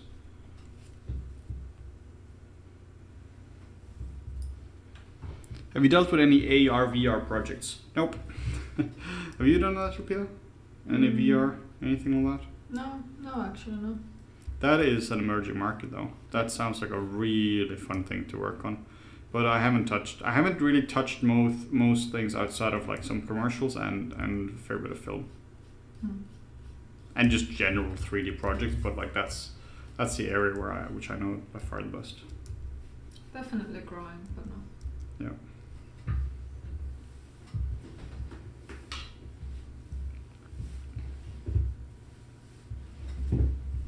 How do you know if you have too many polys for the level you're currently at? Well, if you can you go down one subdivision level and nothing changes? If so, then you have too many polys.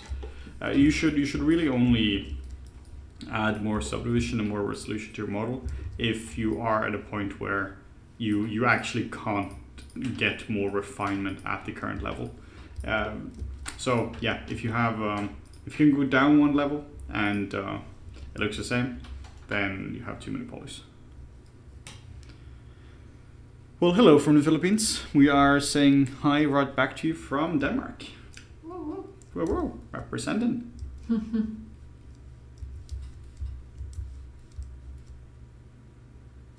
Just trying to get the knees right. The knees are just tricky. It's just hard to get knees right. It is. It's hard to get legs right. There's a lot of character in them. Hello from Argentina. Nice. Where are you guys all from?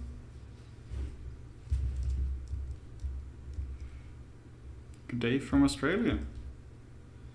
It's not the furthest away from us. Yeah, I mean, pretty furthest would probably be New Zealand. Okay. That would be almost on the other side. Any tips on hands? Yes, I do. I actually have a really good tips on hands. This is going to sound crazy stupid when it comes to hands, but look at your own hands. Like seriously, like I see so many people that are struggling with drawing hands and sculpting hands and all that, and then they haven't looked at their own hands. Look at your own hands when sculpting. Just take some photos of it or just straight up observe it. Like if I'm sculpting, I'm right-handed, so I'm looking at, I'll be working on, this would be the left hand. So at this point, I would just be looking at my left hand and then sculpting the left hand at the same time. And due to the magic of symmetry, the right hand will be updated at the same time. So yeah, make sure to look at your own hand and go from there. So many people from so many countries. Wow, it's so cool to see where people are from. I really like it. Yay, from Norway. So weird. I was going to say something in Norwegian, but I realized I don't really speak Norwegian anymore, so I was going to just stop myself. You should say something. I haven't spoken Norwegian in such a long time. It's embarrassing. You know, like being born a native and everything there, it's just Hello, it's just bad. Emil. Oh, hi, Emil. Hello, Emil. Yay, more from Denmark. Yeah, we're currently in Copenhagen. They want me to say something in Norwegian. Alright, altså jeg kan snakke litt på norsk, men det blir litt vanskelig. Jeg har dialekten der, men det er ganske vanskelig å snakke norsk etter å ha bodd i utlandet i 10 år. And that's enough Norwegian for now. Du sit back. Yeah, I thought it'll be the most simple things. That's how much I know. It's also weird because I have the weird Norwegian accent. Yeah, I'm from Bergen. That was Swedish.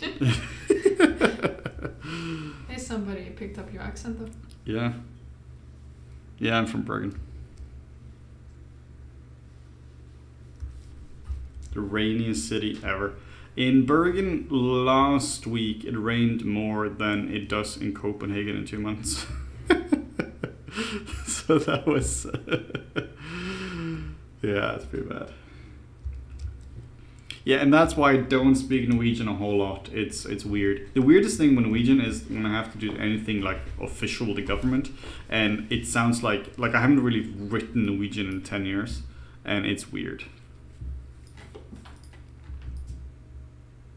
I actually ask my friends for help sometimes with Greek now. So like, eh.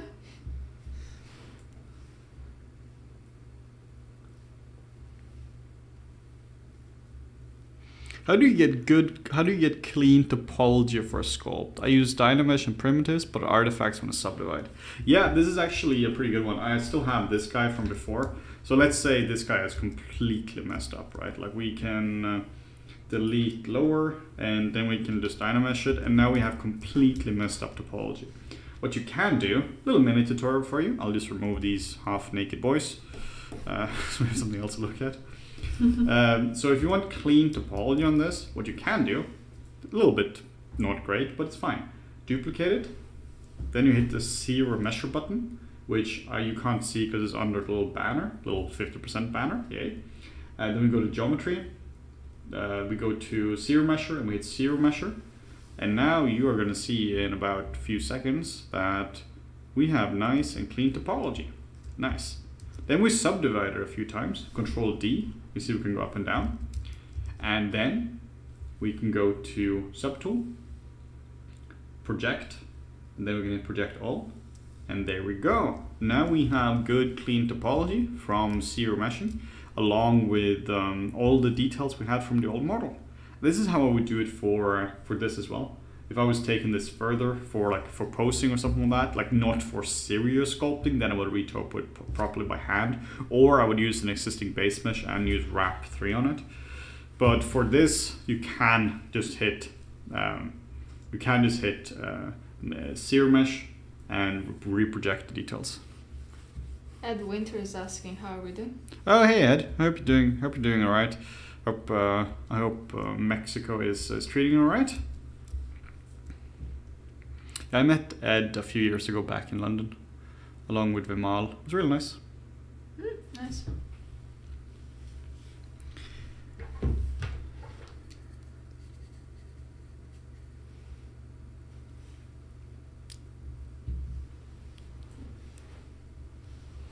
Yeah, this is live.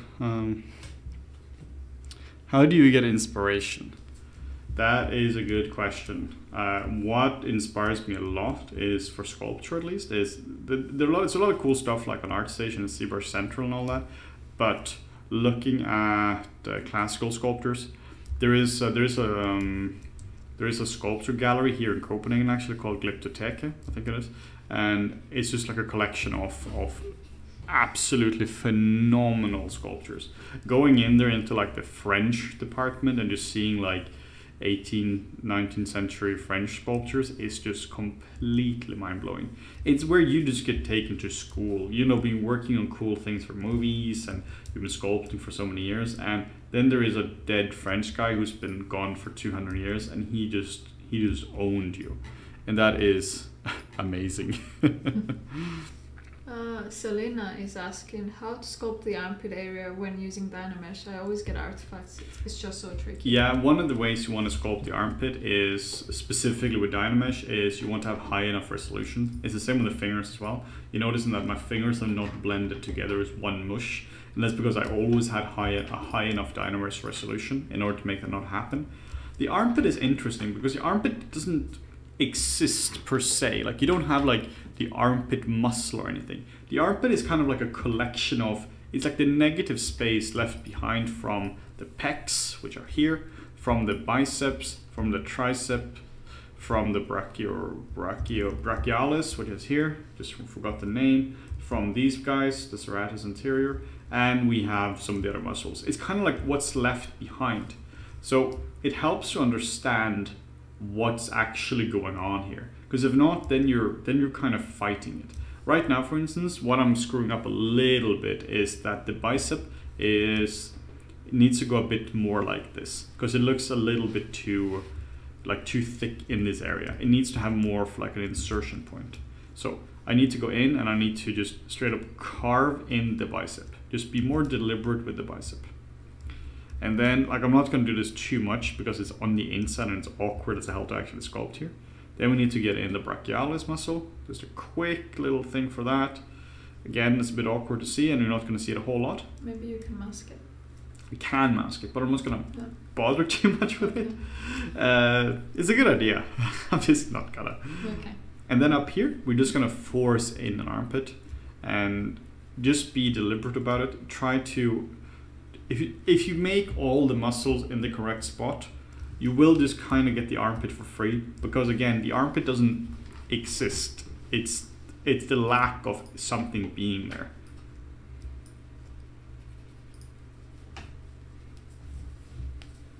Is it Thanksgiving in the US? No. Yeah, I suppose. Oh, yeah, happy Thanksgiving. Yeah.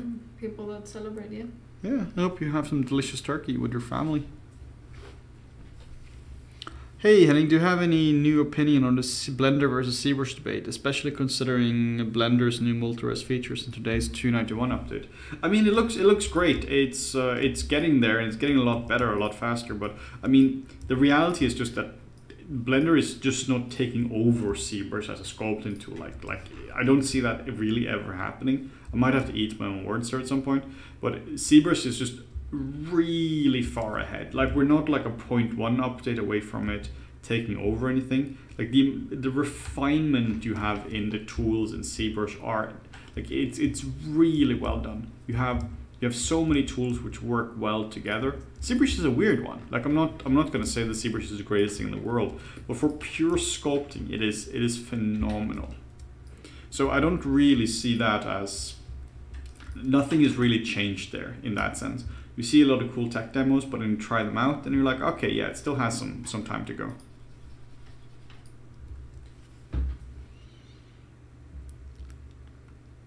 Yeah, I really hope everyone is safe and safe for Thanksgiving as well. I know there's been a lot of problems with people not being able to go back and see their family as well, which made it really sad seeing people celebrating that alone. I know that Thanksgiving in the US is basically bigger than Christmas for us here, so.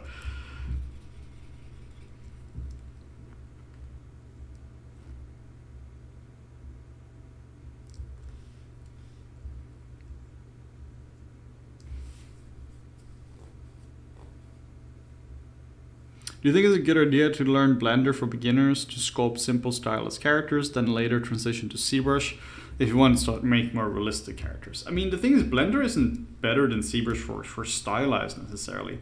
I don't think that's the case. You can make incredibly well done stylized characters in ZBrush. Use whatever tool you're comfortable with. If you prefer Blender, use that. If you prefer ZBrush, use that. Like I really don't have a dog in this fight. Like I don't really care, to be honest. I'm only here to offer my opinion on the current state of things. But like, what I've no bone to pick with any one of those. If you want to use ZBrush or you want to use Blender, do your thing. Just whatever makes you happy, whatever gets the job done. And right now for me, ZBrush gets the job done. But I mean, that said, like if there was a replacement for ZBrush tomorrow, I would be the first person to use that replacement. I have plenty of significant issues with ZBrush, so like I'm not a fanboy of ZBrush at all. Like ZBrush and I, we have had our ups and downs, let me tell you. James Chan is saying most big studios use Linux. Why has Pixelogic not made a Linux version of ZBrush? I think that this is just my little theory, could be wrong, but I think that ZBrush is made in such a crazy way that it's not possible to port it to Linux. Could be wrong, could also be that they generally don't care about the VFX environment in that sense.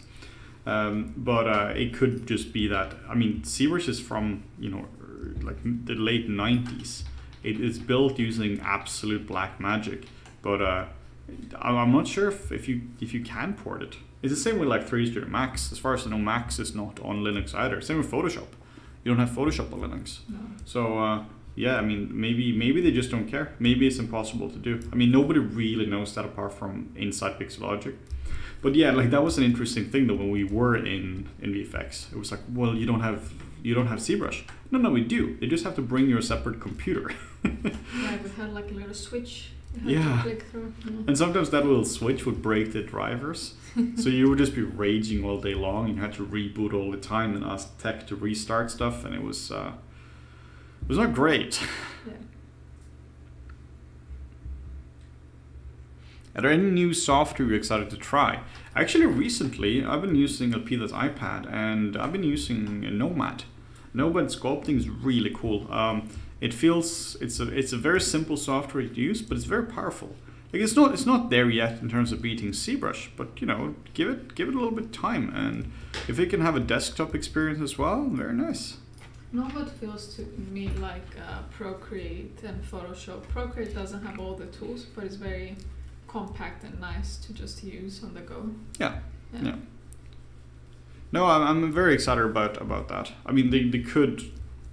I could see it could happen that something like Nomad could come in and eventually replace something like ZBrush. It's a dedicated tool.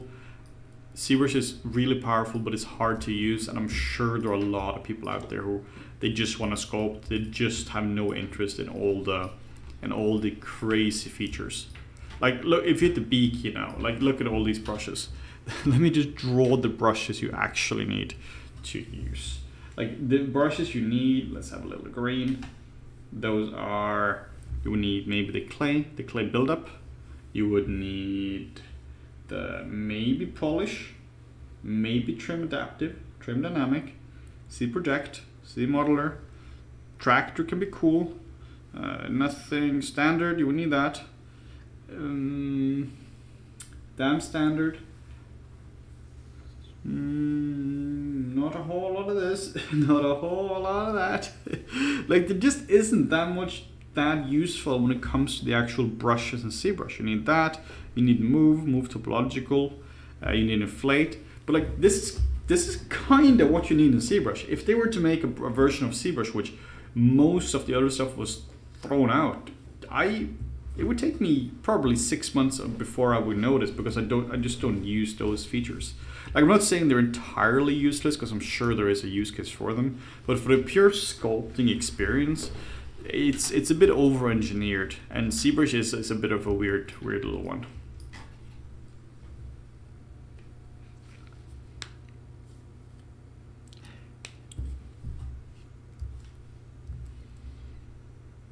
When will you guys be starting streaming tomorrow? Actually, we don't know.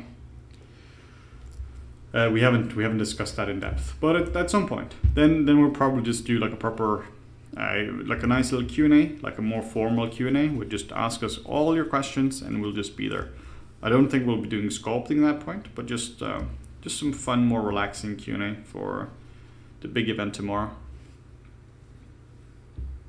Have you found a use for the cloth dynamics? Honestly, not a whole lot. I don't find them to be that useful. Did you get into rigging?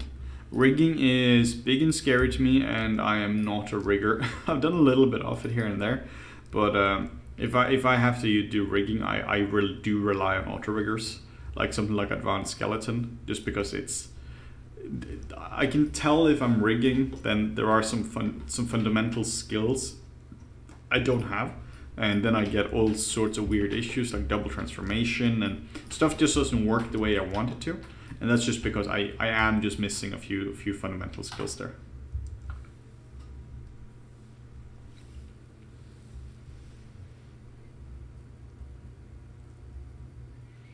Hey, thanks for getting some FlippedNormals courses. Yes, you can absolutely publish a review on it. If you have got, let's say I got this product here, on the bottom there will be a leave a review. You can see here, you must be a buyer of this project to submit a review. So you can absolutely leave a review on the bottom. I believe I have, I can leave a review on this product here, because I have bought it. Yes, in this case I bought the product. It looks like I bought the product, so I can write a review, and then you can do that and you can submit that. So reviews really help us. So if you have ever bought anything and you want to support us, a nice review helps. If you didn't like the product, then an honest review helps us, because then we can really improve the product. We do really listen to reviews, and we've improved. We recently had like a significant push in internally on how we can improve our tutorials, and that's accumulated of over like, I don't know, 20 pages of writing or something. So we do take them very seriously.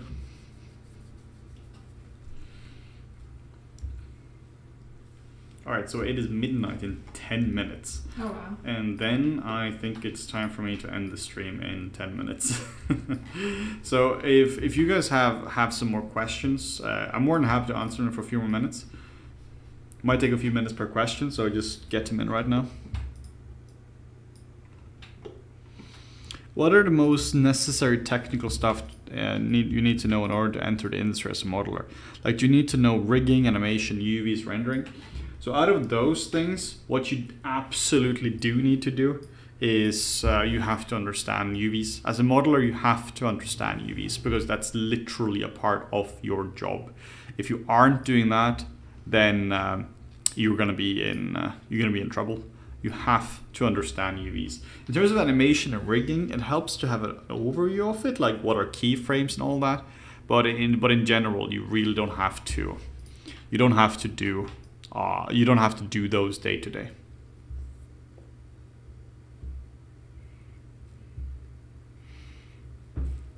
Any tips for sculpting clothes? Yes.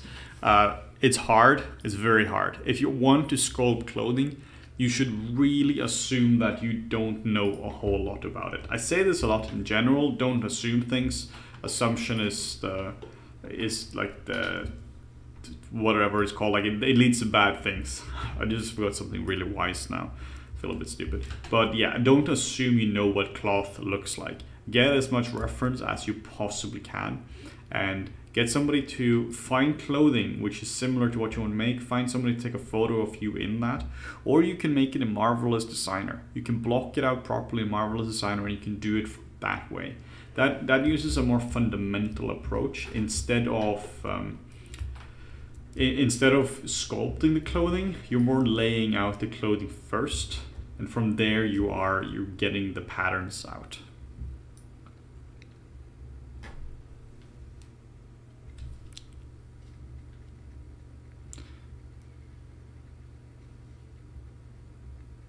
How many characters should you have in your first character portfolio on ArtStation? Is it a good idea to just start one character and add them as time goes by? Yes, it is. It is. Keep it simple. When it comes to characters, you want to show a studio that you have range. If you are doing 10 female characters and they are mostly the same, I don't see a whole lot of point in doing that. The studio will go, yep, this guy clearly knows how to do female characters, but can he do something more? Can he do a Fantastic Beast? Can he do a male character? Can he do a full body character? Really show diversity in there. I always want to say that, like, I always want to show general diversity in your portfolio. So if you're doing characters, maybe you have something like a Warcraft orc or something built from a concept, or a Lord of the Rings character or something like that. Then you have a photorealistic female, maybe you have a photorealistic child, maybe you have like a mech kind of character, you have a samurai with tons of clothing on it. No matter what it is, it needs to show range. That is really one of the top tips I can give you. Show significant range in your project or in your portfolio. Learning only anatomy and overall sculpting without caring about the rest of the pipeline and character art, is that a good idea? I highly recommend that you do understand the pipeline to a fairly decent level. What I think is a much better idea to ease back a little bit on your sculpting skills and improve upon your 3D skills a little bit. Take like at least one character through from the first concept sculpt until the very last texture map. So that means you do the concept sculpting, you do retopology, you do UVs, texturing and shading, maybe some posing. It's just going to give you a lot better understanding of how everything works. And that is something which is rewarded in the studios. This is kind of what Morten and I have been referring to as ZBrush cowboys, where you know everything about ZBrush, you know everything about you may know about sculpting, but you don't really know about the pipeline. So if somebody's like, hey, can you just make a quick displacement map? You're like, mate, a displacement what? So that becomes very hard. So make sure that you have at least an understanding of the pipeline. That's just going to make your world a lot better.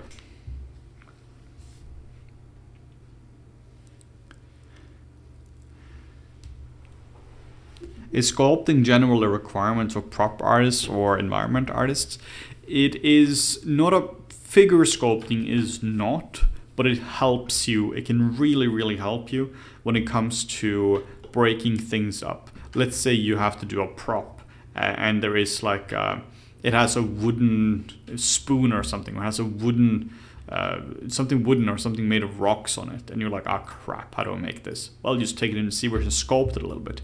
Or you have a gun and it has somebody's been chipping off some pieces of it, of the metal or something, and it's so much easier to just sculpt that in ZBrush.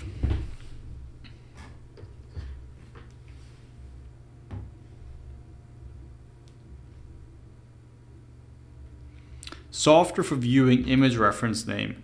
That is PureRef. I'm typing this now. PureRef. Best thing ever.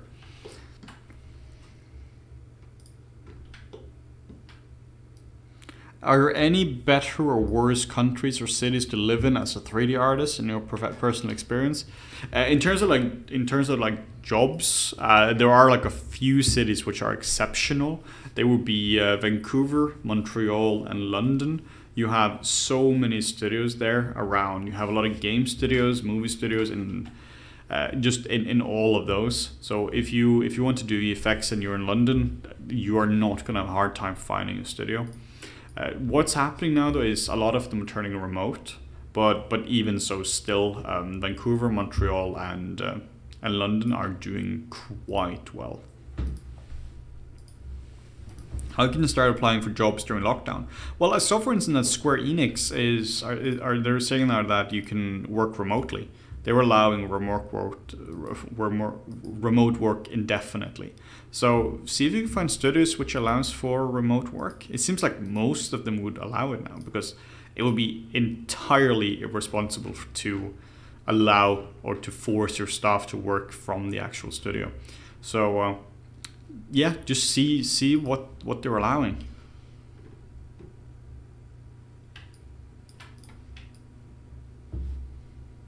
Did you experience fear before posting work online? How did you cope with that? I mean, yes. It's always scary to post your work online. I'm scared every single time I put a new YouTube video.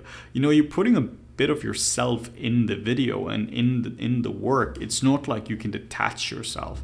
We always say that, oh, your work is your work and it's not a part of you. No, but it still is. It's still a part of you, and you get 99 nice comments, and you have one comment which says that you're pronouncing a word in a weird way and you're breathing in an aggressive sense or something like that, and suddenly you feel a bit bad, or you know, the negative comments outweigh the positive comments so much when it comes to like how you weight them. So yeah, we put it in freeze. I just stopped working. I'm just talking instead now for the last minutes. But yeah, it is a bit intimidating. The way I solve it sometimes when I post on work online is I post it and I just never look at it. I recently posted some work on ArtStation and I just posted it and I just logged off and I haven't logged on since. That's, you know, one way of doing it. Another way is just to go, all right, hit me with all your notes. Just like full on embracing the feedback, and you just know it's gonna come. Just take it for what it is, and just embrace it. All right, so we have time for maybe one or two questions. now before we will head to bed, because I've been streaming a lot this week and it's a lot of work, but it's a lot of fun. I'm really enjoying this. Canada, London, or London, UK? Yeah, London in Canada I don't think has an amazing VFX experience, but London in the UK, I mean the London, that is a main creative hub in Europe. I mean, in Europe there really isn't a whole lot, there aren't really a whole lot of hubs happening there. I think Germany is growing a little bit, but growing it's a little, not as close as London though. No, and some of the studios there might be scattered around, but in London, like some of the studios just moved around a little bit, but you know, just like maybe 7 years ago, there was a 5-minute walk between MPC, Framestore, DNEG. I mean, they were right there. Timmy has an interesting question. If you can make friends at work if you don't drink alcohol. Yeah, that is actually a really good one. Yeah, I mean, you absolutely can. I didn't drink a whole lot at the end of my career, and I still made friends there. But you got to go to the pub. Yeah, you can go to the pub. You can not drink. Some people are like, oh, why are you not drinking and stuff? Because I definitely had nights where I didn't, went to the pub and maybe had a headache and so on. I didn't want to drink. It's okay. You can do the thing. I have a friend who doesn't drink because he has an issue. He has like an allergy. What he does, he takes a glass from someone else that's finished their drinks and just holds it all night, so it looks like he's drinking. Great. But yeah, it should be fine if you're not drinking. It shouldn't be an issue. Jengi has a question. Any not art related? Got any movie recommendations for dark comedy? Yes. What We Do in the Shadows. Ah, that's a good one. That's a good one. Oh, that's a great one. What was the other one? From the same director that made me cry a lot. Oh yeah, the Jojo Rabbit. Oh, Jojo Rabbit, such a dark one. It's so funny and made me cry a lot. Yeah. If a displacement map changes geometry, adds polygon, how is it different from using a higher subdivision model? One of the differences between those is that if you are, like the problem a displacement map solves is that you want your viewport performance to be really high, meaning you want your model to be as low poly as possible. You want your animators to be able to animate your model, but you still want in the render to have all the things from ZBrush. So essentially what you're saying is that you are subdividing your model at render time only, and when you are subdividing, use the displacement map to get all the details back into it from ZBrush.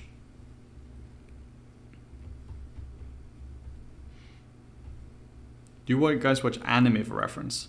No. Not for reference, but I'm trying to make Henning watch Full Metal Brotherhood with me. Yeah, I'm really enjoying it. I watched it like 10 times already, but Is it recommended to publish an ArtStation tutorial, the final render of a character, even if I change some things? I assume what you're meaning is, is it good to follow a tutorial and publish the end result? It can be, but I find that it's more helpful if you make your own character. I would be a bit careful with being like, hey, I followed introduction to sculpting and here's my end result if you're applying for a job. Because at that level, you need to not rely on tutorials for specific things. You can rely on tutorials to learn some features here and there, but it shouldn't be, you shouldn't need a tutorial in order to finalize a project, if that makes sense. Silver Plasma guy knows what's up. All right, let's do one more question. It is 2 minutes past midnight here. You've been saying that for like 10 questions. Yeah, but I'm enjoying it. Questions, please. Fast before he changes his mind.